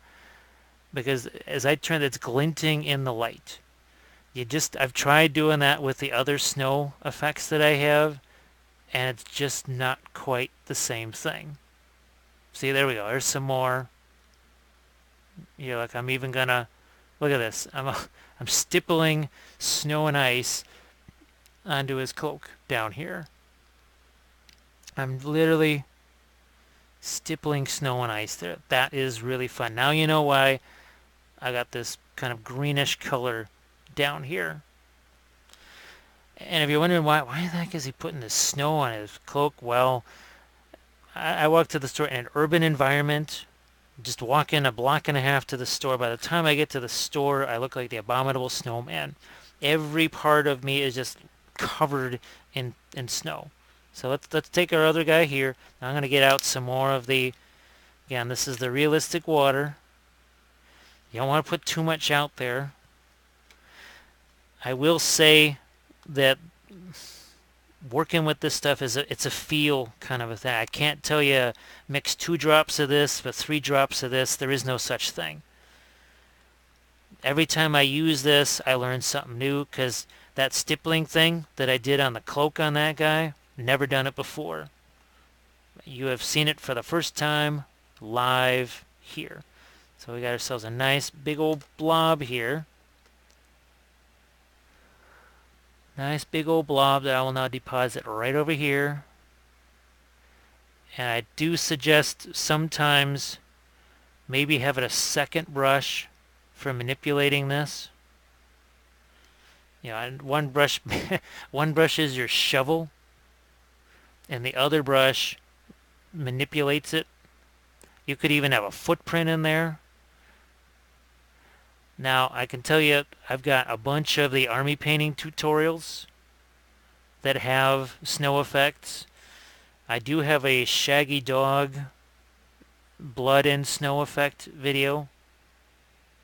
Here, I'm going to get some of this right in here. So I'm kind of scraping that up. I got a big old blob here. Nice big blob. And then I flatten it out, manipulate some, kind of connecting my snow piles there. Look at this, I'm just literally carrying that snow, moving it around. So I can even have some of it kind of go over his boot. Here, I'm going to make sure that those are somewhat connected there. And now, just like I did on the other one here, I'm going to get my snow like this. And try and get some snow on his boots. So I just got myself a nice chunk on his boots right there. Here, let's get ourselves another batch. Pile that up. And now we're going to give some here. And this is where, let's say I wanted to use the Green Stuff World Intensity inks. That's where I'd have to seal them or do something, because that snow would not, you would lose the snow effect. It would not be light little crystals like that. Now here's another thing too. I'm taking some of the dry crystals, and so I can get them to stick. It's almost like I'm using the previous application as glue. So I'm going to take some more of these. So this that's almost like the more fresh fallen snow. I'm going to add a little more here so that you can see all of those. That's basically pieces of crushed glass in your snow mix there. Look at that. That is really nifty. Again, you cannot get that from those other types of snows, as neat and as convenient as they are. When it dries, that is rock hard. It's not going anywhere, but see how that kind of, the light bounces off of that? It looks literally like a bunch of little tiny crystals. So, like I said, it looks a little bit dark here, but when it dries, it's going to look like that other. It's going to look like the other stuff. Now let's open up our palette again here. Don't want to spatter this on stuff, so just let me get that open. There. It seals really good. There's our palette back again. Not Luke Steve, Luke Towen. Ah, okay. Luke Towen. That's the name of his YouTube channel then? Sorry, I had to drink some water there. A couple hours of talking and that really messes up the voice. All right, I'm going to get some of this stuff out of my way. Let's get back into painting. So now, of those 5, you can see we've got 2 of these guys. Pretty far along. We've got some freehand here. We added snow in a couple of different places. We've manipulated, done some wet blending here. I'm going to take maybe... I'll start playing with these couple of guys over here. Again, I am not going to be able to finish all 5 of these. That's going to be a little bit much for me, because I've already been at this almost a couple of hours. Here, let's play with our skin tones again. Maybe we'll just do a couple of faces here real quick. So that's I realize that is a glove. That is not skin over there. I'm just going to do these couple of guys here. I think I'll maybe just give him some lighter here. And we know he has gloves too, so we won't do too much. We won't do too much of that on his gloves. Now when you clean out your water, those little crystals of glass, they will settle to the bottom. So you will have little tiny glass crystals in your water. So just be aware of that. And I feel like I gotta say it, for the people, for whatever reason, who lick their brushes, I strongly suggest you not lick your brush after doing the crushed glass.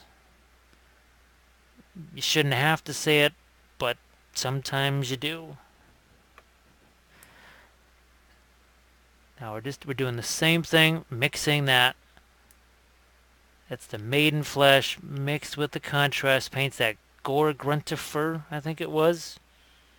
Letting that get a little bit lighter here and there. And it's darn near wet enough to let me do some wet blending. Almost wet enough to do that. Now, the one thing, and Bethany knows this, and Justin knows this, that June was supposed to be oil painting month. Instead, it turned into contrast paint month. Well, I don't know if July is going to be oil painting month, but I sure as heck hope part of it is. And maybe August will be, I don't know. But, because people are asking me, so the contrast paints, do they save a lot of time? Well, what saves a whole bunch of time is oil paints. Because I had a couple of patrons ask me, they're new, they just signed up, and they said, hey, a couple of these series, am I missing an episode? There's only 4 episodes. And I said, those are the oil painting series. And oil paint saves you so much time painting. What takes me 5 episodes with acrylics only takes me 4 episodes with oils. And the episodes are just as long. So it's not like it's 4 4-hour episodes. No. They're 4 episodes that are around 2.5 hours. But I can just do so much more mixing. So much more mixing. I'm going to steal myself some green over here. And that's just straight up warp lightning green being mixed into my brush here. And you can see we're getting a little bit of green into his face there. Definitely want to get under his eyes with that, because we're talking about, remember, reflecting the ground. And oh look, I'm going to take some of that same green And we're going to start to use that elsewhere. So it works for the face, it works for the pants, it works for the cloak. And again, this is not a dry brush at all. Not a dry brush. We're just basically kind of prepping and priming that surface because here's some of that contrast paint mix. And now we're going to wet blend these two together. Because I was talking so much about oil paints, I felt like I wanted to do a little wet blending. So I'm kind of, in lieu of being able to use actual oil paint, I'm sort of turning my contrast paints into oil paints. See how we're kind of wet blending all this stuff together? This is what I could do with the oil paints. Now, it requires a little bit of prepping of the surface here, whereas oil paints, you can just kind of do that. Look at that. This is seconds. It takes freaking a couple of seconds to do this. It does not have to be this hard or that hard.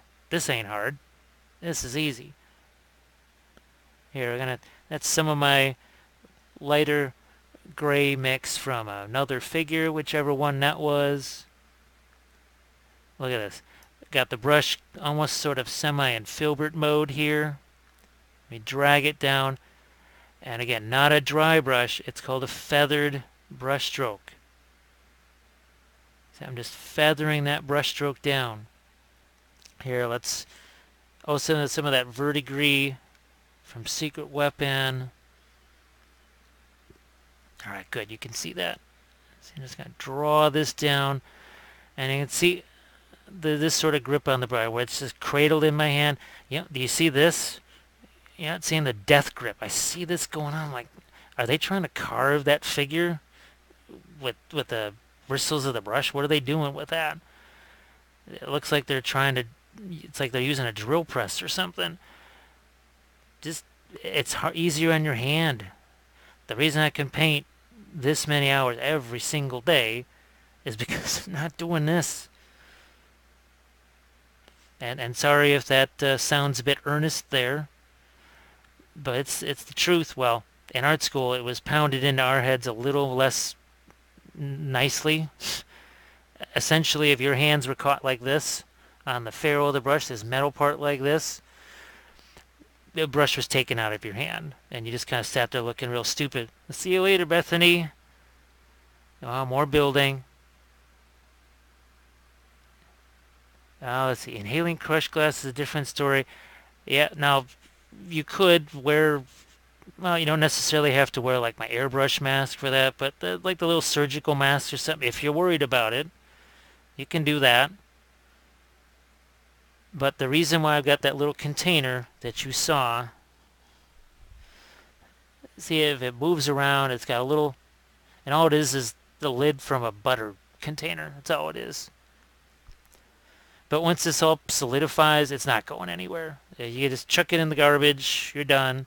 The other thing you can use is the clamshells, like blister packs, right? You can use those too. So just like we did with our other Night's Watch, we start to work in some lighter colors here. We're mixing into some of those grays, but let's not forget our blues. So this is Leviathan blue here. Oh, where'd you go? You were over here. So that's what's sitting over there. That's your Leviathan blue. And when I mix this in there, see how that kind of turns an interesting little bit of a purplish color? Oh gosh, shadow gray. That's the color. That's what I'm thinking. Now look at, see we got a nice little filbert type brush going on there. And now, right here on his pants, look at that. We can just semi-translucent, and look at that, over the top of that green. It's contrast paint, right? It's transparent. I've started to use the term a dry glaze. So that is something that I've only experimented with recently with the contrast paints is, what if they're not so wet? What if you're not just splashing them on like they say you have to use them? You don't have to do anything. You contrast paint. Now look what's going to happen. Look at that. See how that darkens that down? but we're not going to get those weird water type marks. You're not going to get that pooling or whatever because it's not wet. It's wet but not wet. And I hope these sort of things, I try not to throw down like, okay, you do this step, then you do this, then you do this, and you always get this. I try to say, what if you try this? Because then maybe you'll do your own, well, what if I try this? And you'll try it out, and maybe you'll come up with something that I haven't thought of. And feel free to shoot me a note or something like that. Say, hey, I tried this. This was cool. Did you think of doing this?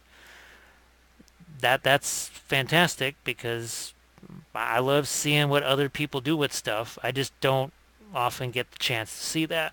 So yeah, this is just the wildwood stuff here. All I'm looking to do is sort of reinforce a few glazes here.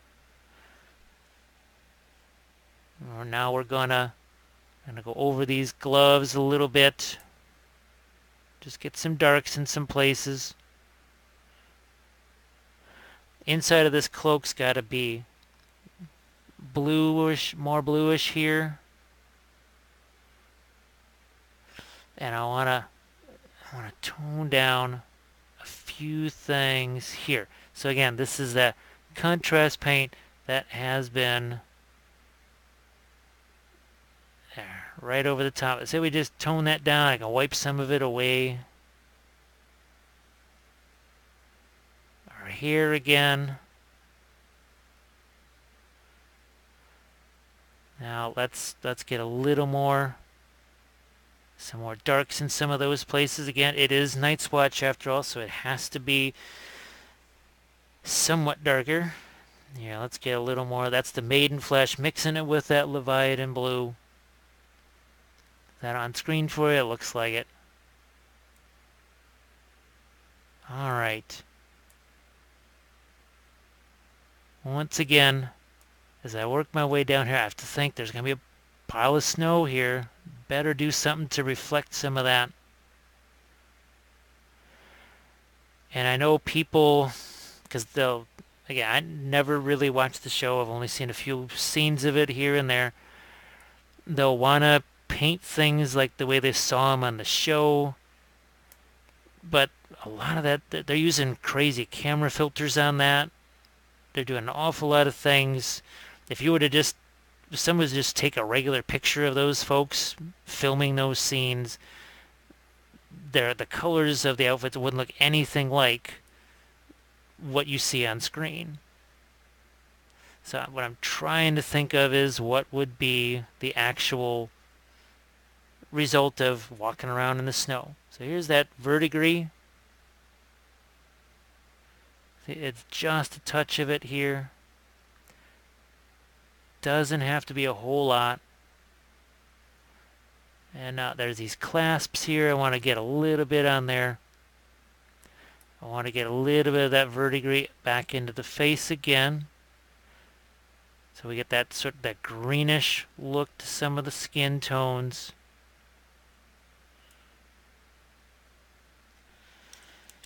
And I've always got, that's why I like these little containers here. That's the wildwood. And I can keep going in here. I can remove some of that.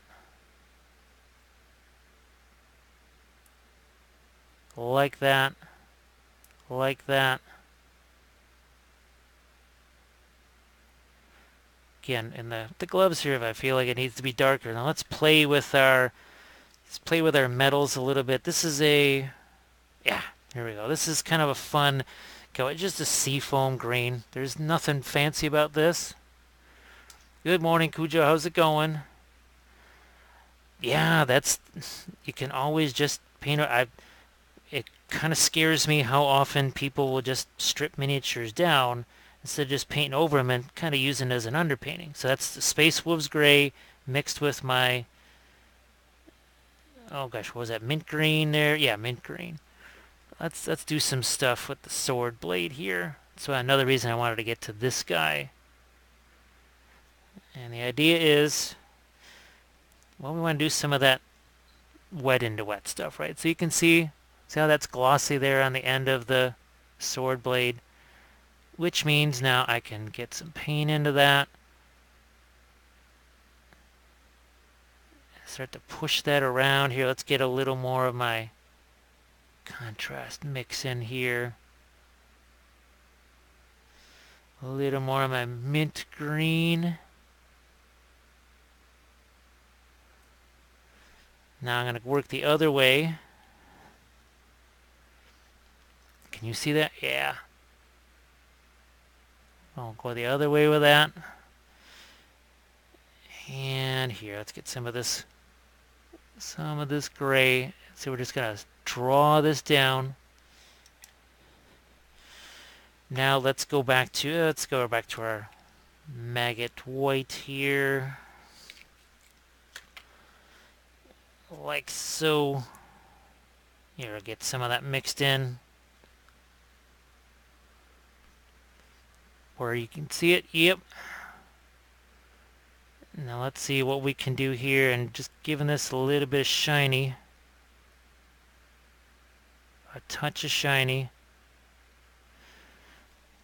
And there we go. So over here, I'm going to do something like this. So you see we got light to dark, light to dark. They just kind of work in opposition to each other. So I can go a little more here. And we can go, I don't want to go too intense on this side of it. Can you, yeah, go, you can see that. Don't want to go too much. And again, that's a number 8 round craft brush. Here, let's get a bit of the sword edge. Sword edge. Just a touch of that along the edge. Still have not used white anywhere. Here, maybe I'll use it on the sword blade to get that final little bit of pizzazz. And now this is where I want to have a little bit of a, see how that's broken up there? It's not a continuous line. It indicates maybe there's a little disruption in the horizon line, or that maybe there's a bit of a chip there, something like that. The sword's been used. Let's double down on some of that. That's good. So again, we don't want this to have to be, we don't want it to be super, super smooth, polished kind of stuff. Because it is, it's the Night's Watch. They're not supposed to have super fancy. They're not Lannisters. They're not Kingsguard. Here we go. Now, like I said, those army painting tutorials, those are on the Patreon page. That's the $15 pledge. I think that's going to be scrolling across the screen pretty soon. And that's just me on Patreon. Patreon.com, James Wappel. As soon as you sign up, if you're a new subscriber, you get a whole bunch of videos. And by a whole bunch, I'm on Army Series 10. So right there alone, 10 times 5, that's 50, that's almost 100 hours of video. That's just the Army Painting Series. Then there's a good 35-ish hours of Dark Sword videos. So you literally get hundreds of hours of videos. And I'm not kidding, that's not an exaggeration. That's actually an underestimation. One of these days I'll have to just kind of go onto YouTube and say, alright, total up all of my videos. And how many minutes is that? And let's see if they have numbers that are big enough to count them all. So that's what happened when you join the Patreon page. You get that. And you also get some of the, like those on the workbench videos that I've been making I talked about early on here. And that's where I just do experiments, where I say, you know what, I'm going to see, do intensity inks do the same thing as the contrast paints? Can I mix this with this? Can I do this with oils? Never tried it before. So I try and do more experimental things that I just haven't tried before. And that's a big part of the Patreon page. You also get to see me doing just regular work. So you find out what's that's like. So those of you that are maybe kind of aspiring to do this yourself, maybe as a living, I sort of take you through what it's like, what the mindset that you need to be able to trick yourself into doing that every day. So that's the Gore Grunter fur mixed with just a touch of our lighter color. All I want to do is a little indication of a belt loop there and a little touch of brown there. Not much. Not much whatsoever. Let's get a little bit of that reddish brown in the hair. Now let's see if we can't do some eyes and other assorted things on him. Grab a smaller brush and a little water here. 1 second. Okay. Looks like I still have, yeah, I got some of my maggot white sitting over here. And yes, I do have the small brushes. I just use them very rarely. Obviously, the more of the grunt work I can do with the big brushes, the longer these little dainty ones are going to last. Let's turn him over here. So we got some eyes in there. Now, I can use the contrast paints, but I can also use, again, Reaper Miniatures, brown liner. There's brown, gray, blue. Actually, I like using blue for this. There's a red liner, and I really, really enjoy that. Actually, it works nice for doing the eyes and stuff like this. There we go. Alright, I'm going to thin this down. The whole idea of the contrast paints, again, was to find a substitute for the Reaper liner and clear paints, which not everybody can get outside the US. So we're a little bit of an eyebrow there. We're going to do the same here. And I may have to turn him into a direction that's harder for you to see, but I need to be able to see it too. Looks like you can see that. So I'm just trying to give him an eye that's looking off into a very, yeah, see, it's kind of looking out ahead there. Now let's get back into our reds here. And remember how we did our little pinkishness on the nose? We're going to do some of that on him. Let's see if, yeah, that's still alive there.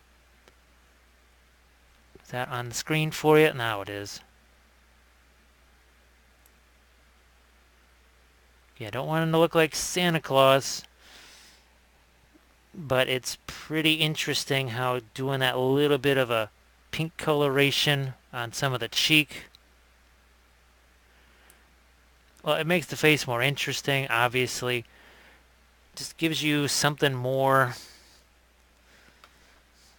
But between that and the green and the grays, it's a tiny little face. You know, most of it's just beard and hair. And doing that little bit of extra makes a huge difference. So there we go. Let's get a little more of a highlight in a few places here. Let's see if we can get that on his cheekbones too. Is that where you can see it?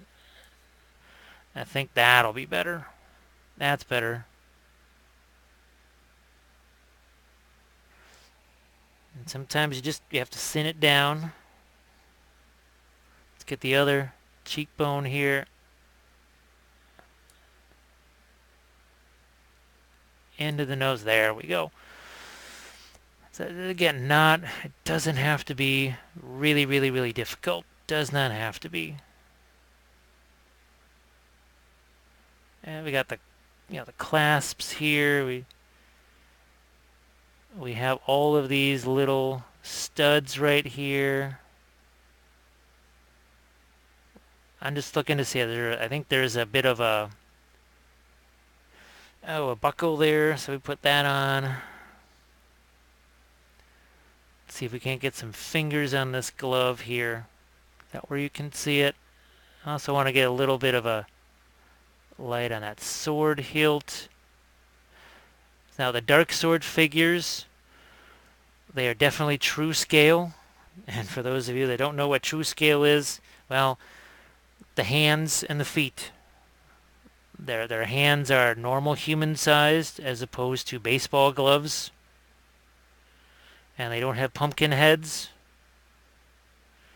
That is the nature of true scale. They're still the same overall height and size as a 20mm heroic scale figure, but that is the difference with dark sword figures. Now I'll show you. I'm pretty sure the Song of Ice and Fire still, I think to me they trend more towards true scale. But what I'm going to do is just set him there, and we're going to grab our unit of Night's Watch. So Song of Ice and Fire right here. Let's grab one of these guys here. So this is one of the ones, I think this is series 5, series 6 or 7, I think, painting the Night's Watch. Again, 5 episodes on that, but you can see they're kind of running here. But this was done also in acrylics, and I try and show you how to get more variations in your blacks. And you can see we got, again, the cloak. You can almost see that same bluish gray in the pant legs here. And done completely apart, but yet, and you can see the stuff where we piled the snow on top of them. So we've done this kind of thing before. Here, let's get this out of harm's way. Get my brush back here.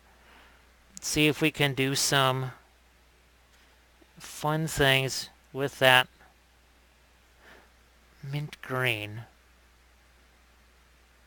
right here. See if we can't do some fun stuff with the folds, because we got the snow that's down here. So I'm actually gonna get some of that bluish highlights now on his boots. Maybe it almost gives him a touch of shininess in a way.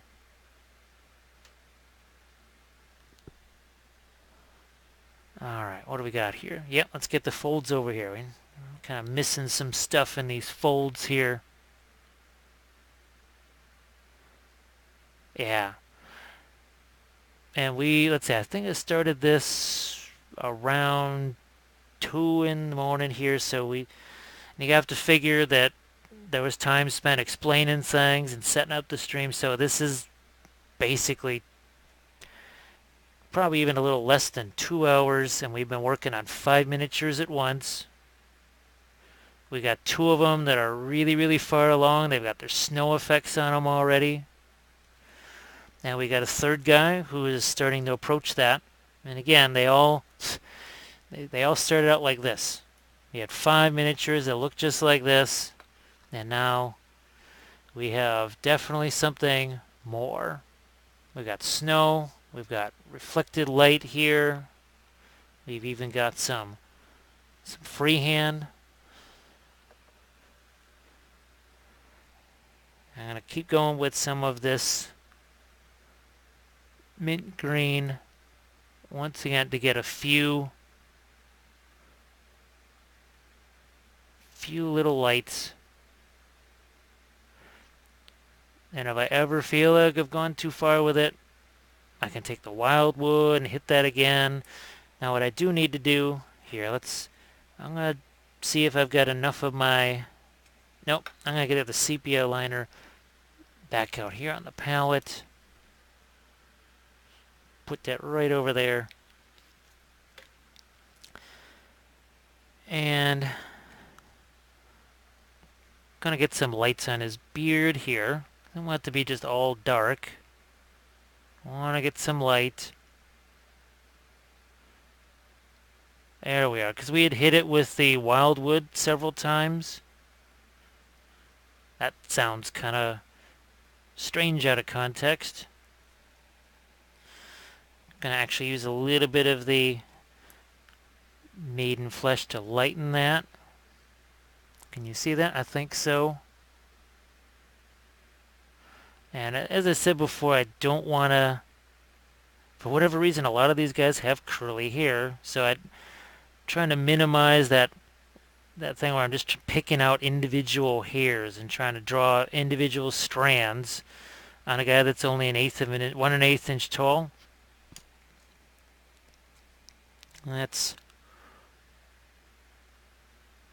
There we are. Here, let's get a little more of the sepia liner back in there. Just trying to pick out, see, like right there. Basically almost like a little one point of light on some of the curly hair. The same thing on the beard, on his mustache. Just picking out a few points of light where it's somehow the light is picking up that little bit of curl in the hair. And by going with the sepia liner as opposed to, say, some form of a yellow, you don't necessarily want him to be like a Viking blonde or something like that. We wanted to have a little bit of variation from his hair to the other, because this is a whole group of figures that I'm working on here. There we go. And it's interesting. It's so different painting these from the Song of Ice and Fire miniatures, and I've got it in my head that it's a Song of Ice and Fire miniature, but yet it's this sculpted by different companies, so it's a little different look. Now we're gonna go back. We got the Shyless purple. Now this is something we haven't done yet. Yeah, look at that. Let's do some of this. So let's get some purple in here. And think, what in the world? But it's not going to look purple. When that goes on there, it's just going to register as gray. Part of the reason we've got so much of that green in some places, that when you see that muted of a purple, like, oh, here in his cloak, it's not even going to register as purple. Another place we're going to put it is here on the sword blade. I always like putting purple on my sword blades. Kind of always have. You're going to get this. It's, again, the idea is to have a touch of reflected light. I'll put some of this on his glove. Some on the cloak. So see, we got almost a green on this side here, but over on this side now it's more of a purple. And nothing complicated whatsoever. Is this where's my Shyless? Yep, so I just took some of the Shyless purple here, and it's being mixed with my maiden flesh here. That's all it is. We're going to do some more. And that other Night's Watch group that I showed you, when you look at them in isolation, there's parts where you can really see the purple. But you got to be looking at those things, you got to be staring at them and really looking for that purple. It's there, but you don't see it. Oh gosh, does that have to be another one of my painting parables? It might have to be. You can't see it, but it's there. I'm going to say I want some purple in here in the interior. And what that does, see, we've got that blue. Well, that's sort of facing the sky. And now we've got this sort of interior until it gets blue again, where it's going to be facing some of that snow there. So let's do the snow effects again so that we're not seeing this figure in isolation. So where's my cover? Not going to tamp it down quite as much. There's my snow.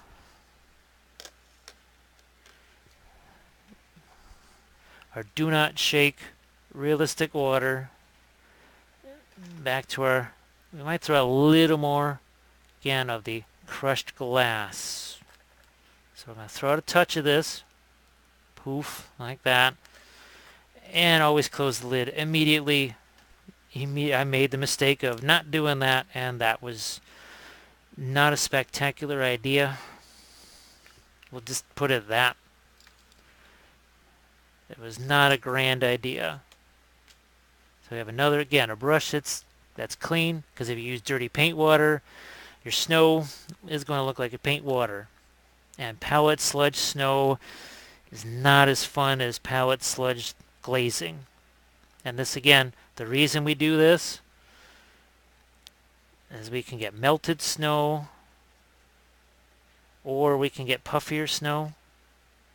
So this is going to be a little more melted here. A little bit more on the melted side. And oh, look at that. See how that can hang over the side? Like maybe it is melting a bit. It's really tough to do that with your typical... Yeah, look at that. See, it goes right underneath his boot. It's like he's standing. He's just actually stepped on the snow there. Now I'm going to need a little more of my crushed glass. For whatever reason, that ran out, but you can always add more. Can't take it away. Once it's out on that thing and mixing with the water effects, you might as well just use it all then. So now we're mixing this up so it's a little bit more of a dry mix that we will deposit right here. And we're going to move that around. I'm going to push that back a little bit. Now you know I didn't spend a whole bunch of time fretting about the color on the base early on. I just said, look, let it be dark.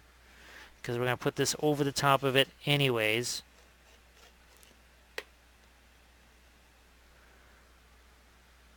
There we go. Now I can do icicles, and I've done those on a lot of the miniatures too. That's really fun. I love doing icicles. Here, I'm going to get some more of this. There we are. All right. See, we got a nice pile here. And the idea is, here, I'm going to get rid of some of it. But look at, see how that's just kind of going over the side, almost like a little waterfall there. So now it's semi like an icicle there. Now let's do the same thing here on his shoulders here. I'm going to scrape some of this away.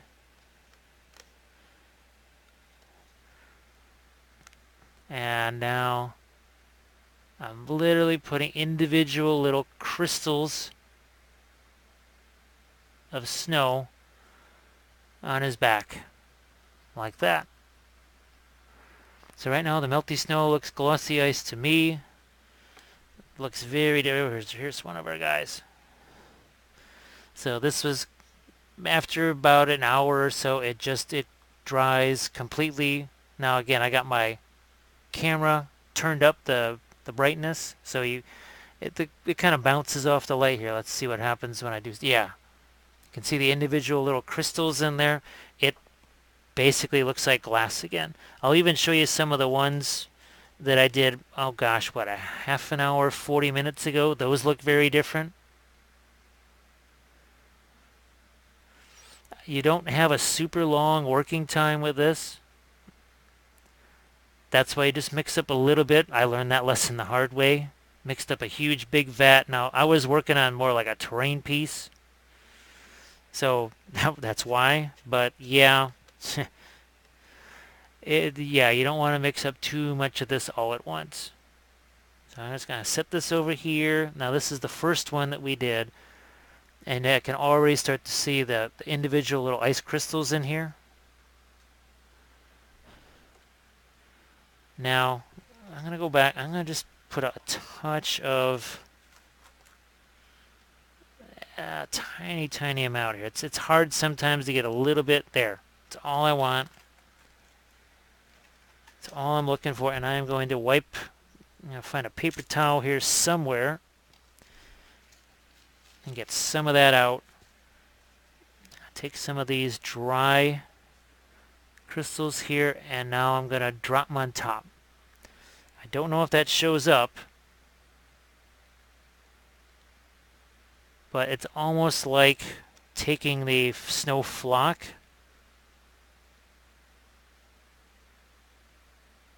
there we go. So I'm just adding, and those will stick in there because the snow is still wet. Now you do run the risk of kind of flattening your nice little puff balls, but see, there's again ice crystals, more little crystals here. There we go. And yeah, this will be then translucent. You can even put icicles off of that. And again, I don't have all of the. I wish I had my shaggy dog here and some of those other larger scale ones. But let's see what we've got here that might have some icicles hanging off. Here we go. So here we've got. Where is he? Oh, there it is. So again, this is more of the crushed glass here, and then this is with some of the heavy gloss gel to make some icicles hanging off of the trees there. Here's another one. So see, we've got ourselves a little icicle right there. Little icicle right there. So that's the crushed glass. Let it be a little bit more melted, and I took the heavy gloss and just kind of dragged down, made some icicles. Let's see if I've got. Do these have any? No, these don't have any icicles. But what's nice, see when you start to add the blood effects here, the paint just sinks down into all those crystals. It gets absorbed instead of just sitting on top, which is kind of what happens when you add blood effects to the other snow. It sinks all the way down through those crystals because it's got that space to seep down through there. And even now it's already starting to look a little less glossy, and you can see those extra, see that? Those are those extra dry flakes that I added on. Look at that, we got the individual little flakes on his cloak there. So let's take away the crushed glass. And let's look at some of our guys. Let's hold this at different angles here. Yeah, you can see how this is already much more solidified. And like I said, it's only been about a half an hour. So I can take my cover off of this here. And I've had this last for days. And oh yeah, and the contrast paint sitting in these things inside a wet palette 4 or 5 days later or longer, they're still wet and usable. They may be a little more thick than when they first started out, but still usable. So you can use these with a wet palette. You just kind of maybe have to make some modifications, I guess. Here, I got some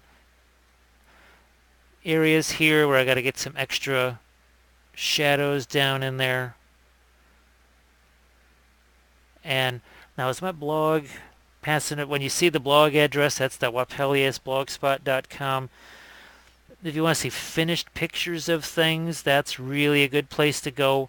Now I am, for some of the views of things in the videos, the regular hard copy videos, I was put in touch with a really nice turntable. Again, Gilbert from the Styrene Syndicate, he was nice enough to send me an Amazon link to this beautiful turntable. So for things like units, I think the turntable is the way to go instead of trying to show a whole bunch of static photographs. See, I just add a little bit of dark to that point there. If you want to have light, you got to have dark, and vice versa.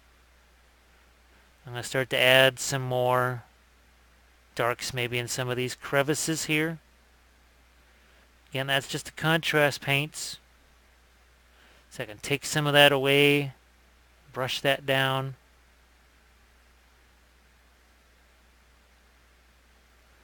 And a little more here. Again, this is sort of that dry glaze I was telling you about. It's contrast paints, but I'm actually just painting with it. I'm not using it all watery and runny and that sort of thing. This is kind of semi-dried out contrast paint, which is now like using a regular paint, but super translucent. And that's how I'm going to try and do some of the weathering and streaking on vehicles and ships. So now that I know that works, because I'm doing it right now, yeah, that's going to be very handy. So again, this is the contrast paint, but look at how dry that is in comparison. It's not all runny and liquid.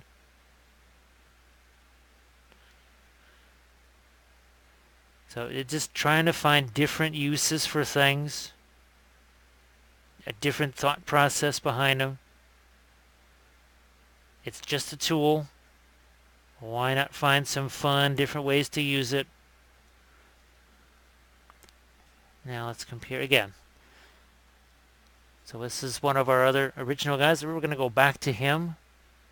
And I'm going to do some of that same kind of dry glaze over the top. It's that semi-translucent contrast paint that's not watery, not liquidy.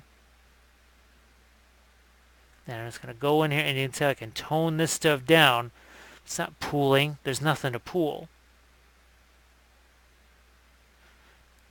So I guess dry glaze, that's going to have to be a thing. And here's again, this is another guy. What, 20 minutes ago, 25 minutes ago, he barely even looked like this. It doesn't have to be super hard. And I know people want to use the contrast paints to be able to just go boom, boom, boom and paint things in a couple of seconds. Was it really that much more to ask to spend, 20 minutes on something? Maybe a half an hour to get this? To me it is. Maybe other folks, not everybody likes painting. I understand that. I mean, these are geared for the folks that maybe want to get a little bit more for their $8 a jar.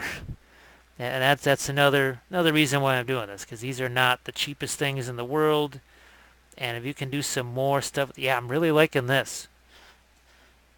Again, this is the contrast paint. Let's see if I can show you what it looks like. See, that's not a dry brush. It's still very wet, but it's not this. It's not that. What it is, now that's about where we're at. See that? It's still making things darker, but it's not anywhere near as intense as that. But even here, see, we manipulate that. So this is what you can do with that contrast paint. This is kind of it at 100%, and now this is maybe the contrast paint at 10%. And that's not even multiple layers of it. That's just one layer of it.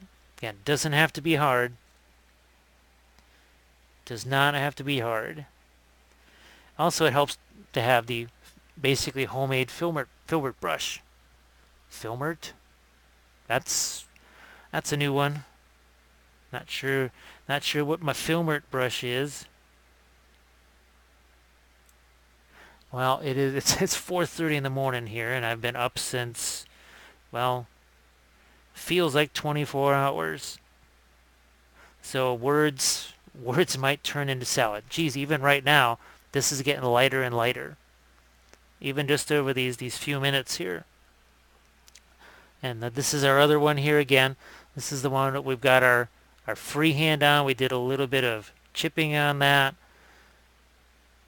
Sword blade here. Actually, I want to maybe get a little bit of the, what is that? The mint green on that sword blade. So I'm going to put some more of this out. There we go. A little bit. That's the Reaper mint green. Any kind of seafoam green will do. Even Reaper makes like 7 other colors that are an awful lot like that. Yeah, don't kill yourself trying to find that exact same thing. You don't have to. But what we want to do, that's it. I want to get a little bit of basically a sky color in there. So we're going to let that fade a little bit. Remember, we got a purple over here. Let's get a little of that in here too. Now we've got that maggot white over here. And remember, we want this to be somewhat broken, not a continuous line. Just break that up a little bit. Now I'm going to do my sword edge here. Right along the edge of that. And maybe at the tip here. That's all I need. That's it. Don't go too crazy with it. So, let's just play with some skin colors here while we got this brush going.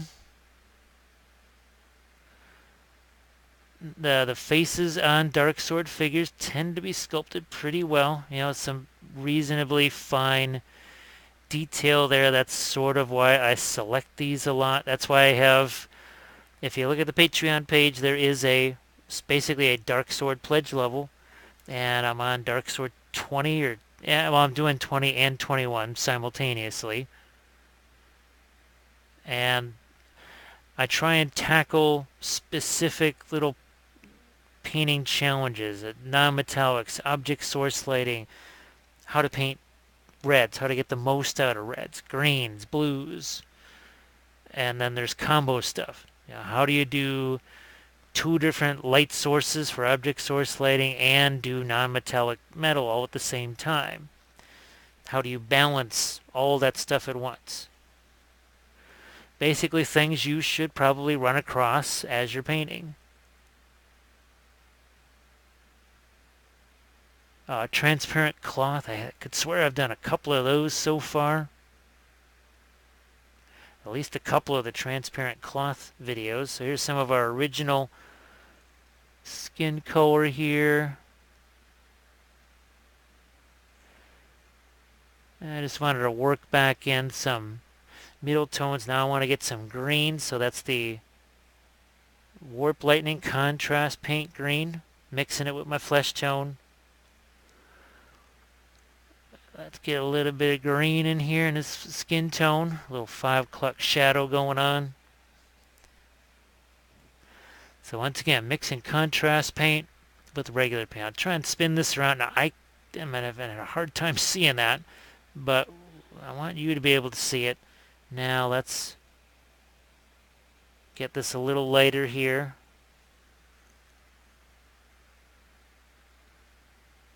And a little less green.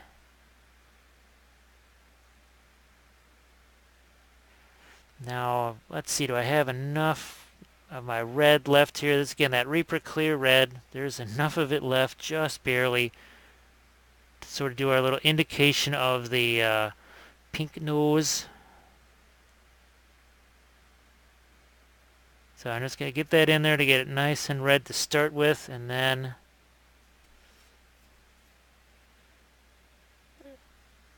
let's get this a little lighter, a little less pink.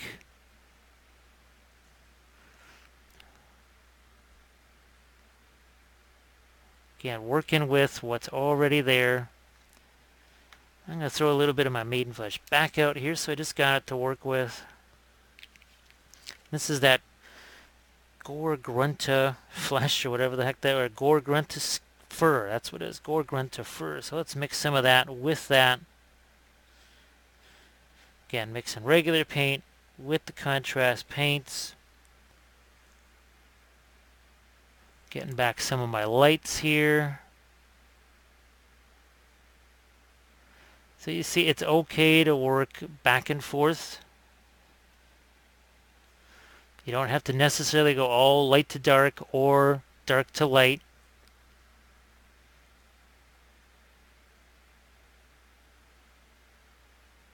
There we go. Now I got my purple here. start to get some more colors into these robes here. That'll sort of be one of the last things we play around with, because we did snow. We did all kinds of fun stuff so far. I'm going to take that maiden flesh, mix it in with the wildwood there. Here, let's get a little more wildwood. It's kind of a grayish brown. And in we go. Let's see if we can't do a little wet blending here. Sort of oil painting style. I'm going to grab some of that mint green. Throw that in there. And yes, a little bit of wet blending there. A little bit of wet blending. Again, sorry if you can't necessarily see everything here. Sometimes I just have to hold it to where I can see it and I can get to it. And sometimes that means away from the camera. So you can see just a couple of seconds. And it's not just about, yes, we have lights and darks, but on top of that we have some color variation too. And I can go back like this. See, we got that Leviathan blue. There's the wildwood. A little more of the Leviathan blue. Let's see, is that okay? There we go. And now like so. Here, I'm gonna get rid of some of that excess. And we're still kind of wet blending here a little bit. So this is a a little more controlled application of your contrast paints. Didn't put anything up here. I had some semi-wet paint going here, and I just sort of pulled that down into my new contrast paint. So yeah, it's almost like we just shot that with like an airbrush or something. And that's a similar thing to what we were doing here earlier on, doing that wet blending type stuff. So again, a more controlled use. Now this is not as dry as what we were doing on some of the other ones. Let's see, look at that. Again, that's the contrast paint. That's all it is. But it's a more focused application. We're going to use that same stuff right here. That's a more focused application. It's just, that's all it is contrast paints. But we're thinking maybe a little more strategically with it, as opposed to just, we're just going to take it and go all over the place. And believe me, I've been there where you just, I don't know, it just in your head, just, I want to get this on here fast, and you slap it on there and you realize, if I had just controlled that a little bit more as I put it on, there's a whole lot less extra work I'd have to do later on. And sometimes you only realize that until it happens, and I sometimes remind myself the hard way, where it's like, yeah, maybe I should have just slowed down for a second and done that, applied that a little more evenly. Now here again, I'm going to get some of that Leviathan blue. Look at that. That's almost like a purple right there. So we're doing the filbert brush thing. Now get rid of some of the excess. Now watch what's going to happen. Here, I'm going to hold this on its side. Can you see that? Yes, you can. So again, this is with contrast paints here. So it's not a dry brush. You can see how wet that is on my glove right there. But look what we're doing. We're just sort of scumbling this on. So see, now we got this kind of light to dark shading. I said I took even a little more of that away. So there's different ways of using this stuff. This is too light, bang. We just toned it down. We say this is too light. Again, this is contrast paints being just sort of feathered on. Look at that. Just a very feathered brush stroke. Same thing here on the underside of that hood. We're going to get over here with it. It also has some purple, but remember that purple and green make gray, or at least the eye thinks it's gray. We're actually putting purple on his hair because we can do that. Now this is that sepia liner here. Gonna get on his bow. Just get some lighter stuff working here. We don't want it to be super light, nothing like that. Just gonna, again, a little bit of the maggot white in there. Let's see what we can do on this bow. Give it a little bit of shape. See, again, see there's a little bit of contrast paint in there now. It's almost like a little bit of flow improver there. See how we just sort of wet blended that bit? Turn it over. Get some of his boot here. So this is semi-translucent. That's what you can do when you're mixing the contrast paints with the regular paints. You get that semi-translucent look. Here we are. And this, it looks like a dry brush. Believe me, it's not. Now I'm going to do that same thing. That's that mint green. Let's see what we can do on his boots here. Just trying to give it a little bit of that. I don't want it to look like he's wearing vinyl or something. That's a little too fashionista for the Night's Watch there. And again, for those just joining this here, these are Dark Sword miniatures. They are part of the George R. Martin line, because you've got all kinds of different masterworks. There's the Parkinson, there's the Larry Elmore. You got all kinds of different series. Again, check it out on the Dark Sword page. If you're watching this after the fact, you can go, well, you probably have seen it from the very beginning, and you saw where I introduced you to those way back in the beginning. Now the interior, good, you can see that. Here, let's get a little touch of lighter color there. Again, see, it's this, we're just gentle feathered brush stroke here with this paint that is, it's not going to cover. If you were just to paint this on like you're using regular paint, not going to cover at all. But because we're using this feathered brush stroke and it just applies a little bit here and there, it's why I didn't get an airbrush, why I still don't use an airbrush really very much to paint. I use it mostly for setting up the paint stuff or for priming, that sort of thing. Now here, I'm going to go back to that mint green. We got Space Wolves gray over here. Let's see what we get out of that. Let's see what we get. Where are we at? Okay, you can see that. Alright, that's got a nice little touch of blue to it. Just a hint of sky blue.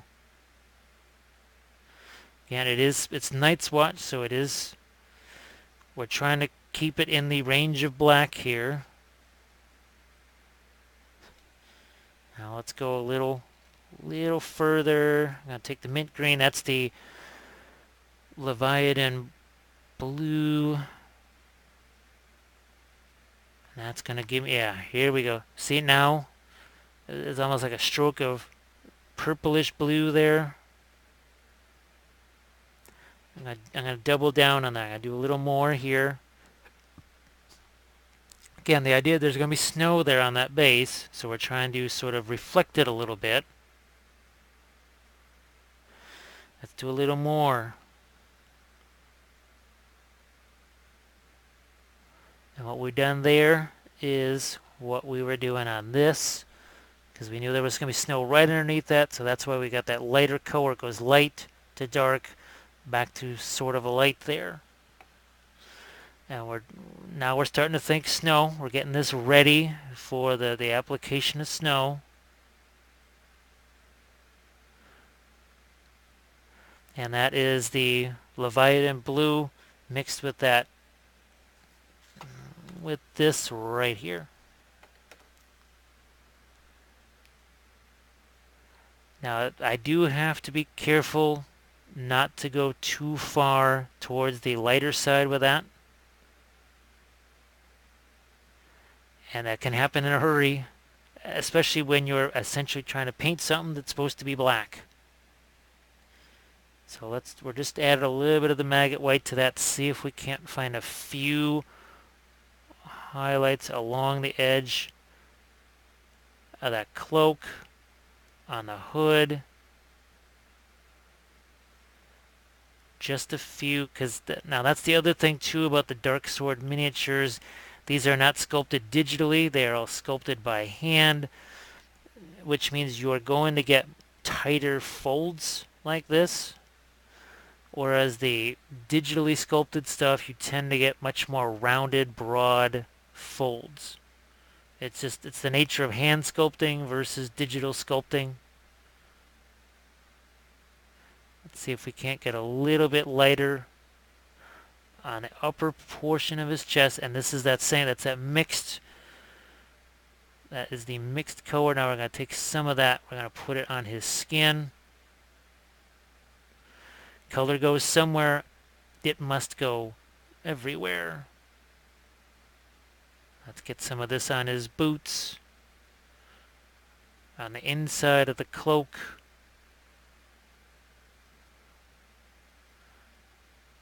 There we are. Now maybe I might do another snow application here. I think we've done, what, 3 of them, I think, so far, applying the snow there. Let's see if I can't get a little bit of that bluish gray onto his forehead. We're going to grab, so this is, we got wildwood right here. Some of the Leviathan blue. So you can mix those together. And we can even reinforce a few of our darks in some places. Here, let's get a little bit of that taken away. So we've gone from the middle to the light and now back to the dark, and that's contrast paint. That's all it is. But when you basically treat it as a dry paint, guess what? It'll work that way. It can be done because, well, we just did it.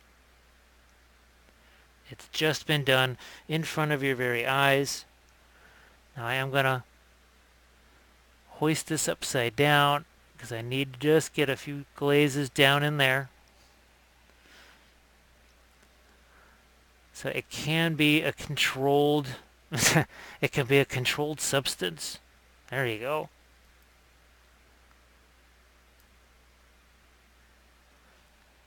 Now let's see if I can't take some of that wildwood. Now we got some of that gore grunta fur. I'm going to try and darken down some parts of the gloves here. Can you see that? Okay, good. Again, that is just contrast paint, and it's being used as a regular glaze. So it can be, it may not be ideal for that. There's other things I would rather use. But if you got to do it, what if that's all you have and it's your only option? Well, clearly it can work if need be. I want to see if I can get some of that in his hair too. And it does seem that way. Yeah.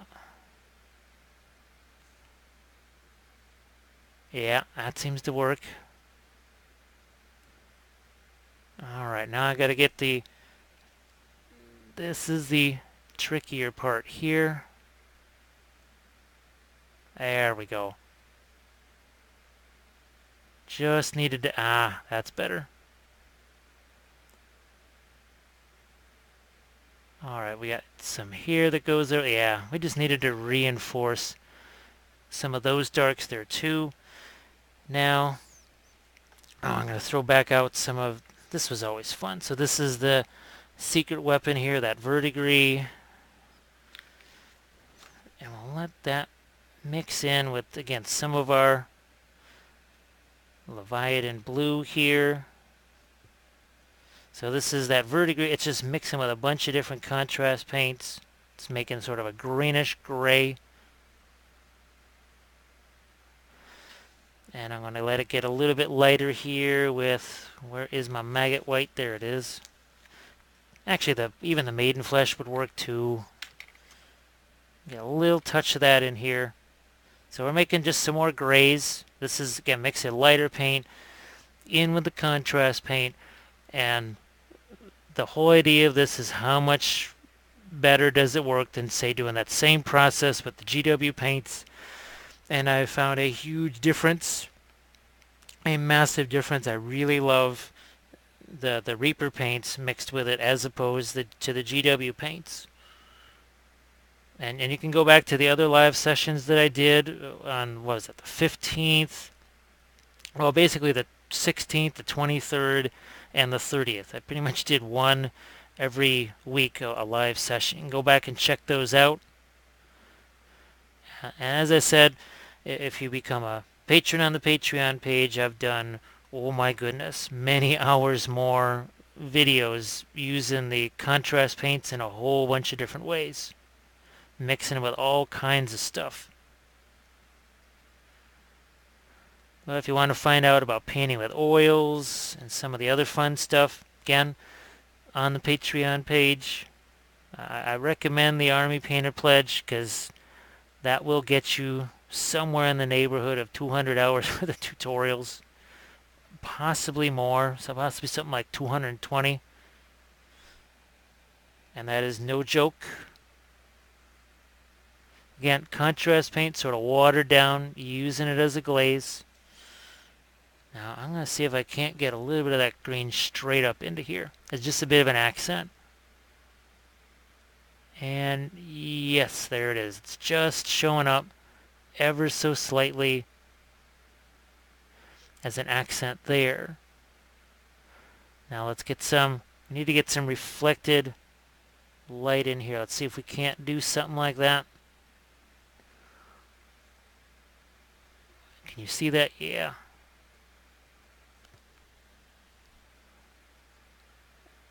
There we are. And a little more here. And then same thing on the legs.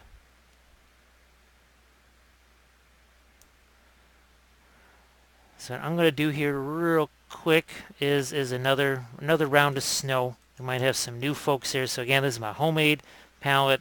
I'm just going to throw the lid of my Chinese food container on there. We will get our snow container here. So we've got the realistic water. And again, do not shake. This is not regular paint. And we're going to throw some of this out here. I'm running out of fresh space, so I just put a little bit of snow out there. Just a little bit. I almost shook the bottle. I almost grabbed that and shook it. So here's some of my water effects. Again, they are, you can see they're separate from each other. Why? Because when you mix these two together, and the more of the water effects you have, the more melted snow you've got, the more, look at, see how that puffs up? See how that puffs up like so? Look at that, we got a nice big old pile of snow here. Yeah, let's get that on our brush and plop that onto our base. And now we're going to manipulate that, so we're going to flatten it out. We're going to push it around. I didn't realize at first that you could do stuff like that with this. I just kind of put it on there, and it just kind of sat there like a big old puff ball, and I didn't realize you could manipulate it like this. So there's our initial thing of snow. And you can have a second fresh brush if you wanted to, but see how that turns more translucent there? That is the nifty thing, and it can be more melted. So see, this is going to be a little bit more of a melted snow here. See how it looks like it's just kind of melting, and see, we spread that around. Now let's grab a little more here. Now, I'm not going to actually do the same kind of piling up on his shoulder that I did on some of the other ones. You've seen that plenty now. You've seen plenty of that. Maybe let's just have a little less snow on this base. So as a quick little lesson in snow. Now some of these we did a little bit more. And here's one where the snow, and see, you can see, now you can see those crystals now that it's drying a little bit. Hey there, bluegrass. And we get to 4:50 a.m. Yeah, it's 4:59. It's getting late, that's for sure. But I'm trying to do as many little different, yeah. And now see, this is where I added those extra little dry crystals on top. Look at that, as I spin that around. Yeah, really fun. Now I'm just gonna throw a touch more out here. Ever so a little bit there. That's it. And now I take my brush here. So I just dropped some crystals on there. This is wet enough that those crystals will stick to that. Here too. So that's kind of the fresh ice crystals there. Maybe there's some of that fresh fallen snow on top of maybe some semi-melted snow. So you can sort of layer this. And you can't put one layer on top of another layer. I just did. So clearly that can be done. You know what I might do is actually attach some of that to the bottom of the cloak here. Again, see, I'm just sort of stippling that out. Look at that. So you have a nice little, some crunchy snow there on the edge of his robe, maybe even on his boots. So instead of putting it up here, I just said, you know what, let's get some down here. But the nice thing is it'll dry semi-translucent, so you can still see the colors underneath there.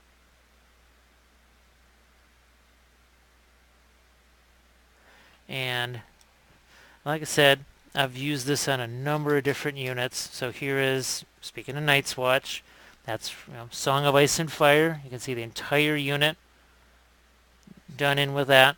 Let's see if we can't use our controls here and zoom out a bit. There we go. Now you can see the whole tray. That's more like it.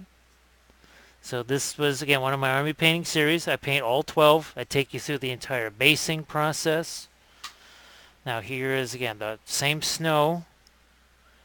Now this has blood effects on it, so I haven't finished this. This is going to be another live session where I'm going to finish off. So I actually used contrast paints for that blood effect there. Check that out. Now normally I use a few other things for it, but I said, can you use contrast paint to make blood effects? And actually, too, I've got other videos that show using the Green Stuff World, the skeleton and skull bits here on the bases, on the movement tray. Got little exercises in magnetizing your units. So all of that is, again, part of the Army Painting series. This is, I think, this is Series 4. My shiny Lannisters. So that's all Sky Earth, non-metallic. I've got several Lord of the Rings series. Here's another live episode I was doing. So again, these are more shiny Lannisters. So you got your This was done with actually contrast paints here. These guys, the same thing, just mixing in the contrast paints with regular paints. So now as this dries, I can get back in here. Here, let's take this off. Get my palette back in order here. Like I said, I got my wildwood here. I can start to add a few more darks in places. And if the other thing too, people are saying, well, what do you use to seal those or whatever? This is it. This is my favorite thing here. So it's Army Painter Anti-Shine. You can brush this on. And when you brush it on, it starts clear and stays clear. And you can use this obviously 365 days a year because you're using it inside. And let's say you want to, where it touches you're going to touch their head or something. Well, you put 3-4 layers there. So you're not going to end up with the shiny head syndrome. So again, this is just taking the contrast paint and painting with it as opposed to using it as more of a glaze. We're just literally painting with the contrast paints. Yeah, there's places I just need to get some more darks. So I just add some more darks. Because I can do that. So I just want to say thanks to everybody for watching. I appreciate it here. Let me see if there's anyone. Oh, thanks. Actually, this is another one of the dark swords here. This is my color test. So this is the guy that's in the corners here. Here, let's do a quick zoom up here. There we go. That's better. So it's a pretty simple thing actually. You just kind of think of where's your horizon line and then break up that horizon line. So that was another live session that I just did. Oh, what that? I think that was the one on not the 16th, but that was the one I did on the 23rd. So again, we did a little bit of freehand. Where's it? This guy here. So we did a touch of freehand. We weathered that. We did some faces. We did some metal stuff on the swords. We've done some wet into wet blending with these things. We've had all kinds of fun with this. So if you want to do the like thing and subscribe, that way you'll get more notifications when we're doing fun stuff like this. And like I said, I'm going to try and do another one of these in a few days. And then a few days after that, maybe every third, fourth day, try and do one of these live sessions where I just try new things. Look at how sparkly that is now. That is nice and sparkly. Now, I hate there. Thanks again for Cujo Painting and the Mean DM and Bluegrass Bonsai and Andrew and Bethany and Justin and everybody else. Really appreciate you hanging out with me here. It's been a fun, super early morning. Again, piled up some snow on there. We made our own little flesh tone. We tried to take the viewer from the face down through the cloak, down through his leg here, down into the snow. We tried to reflect the snow as much as we could on our cloaks.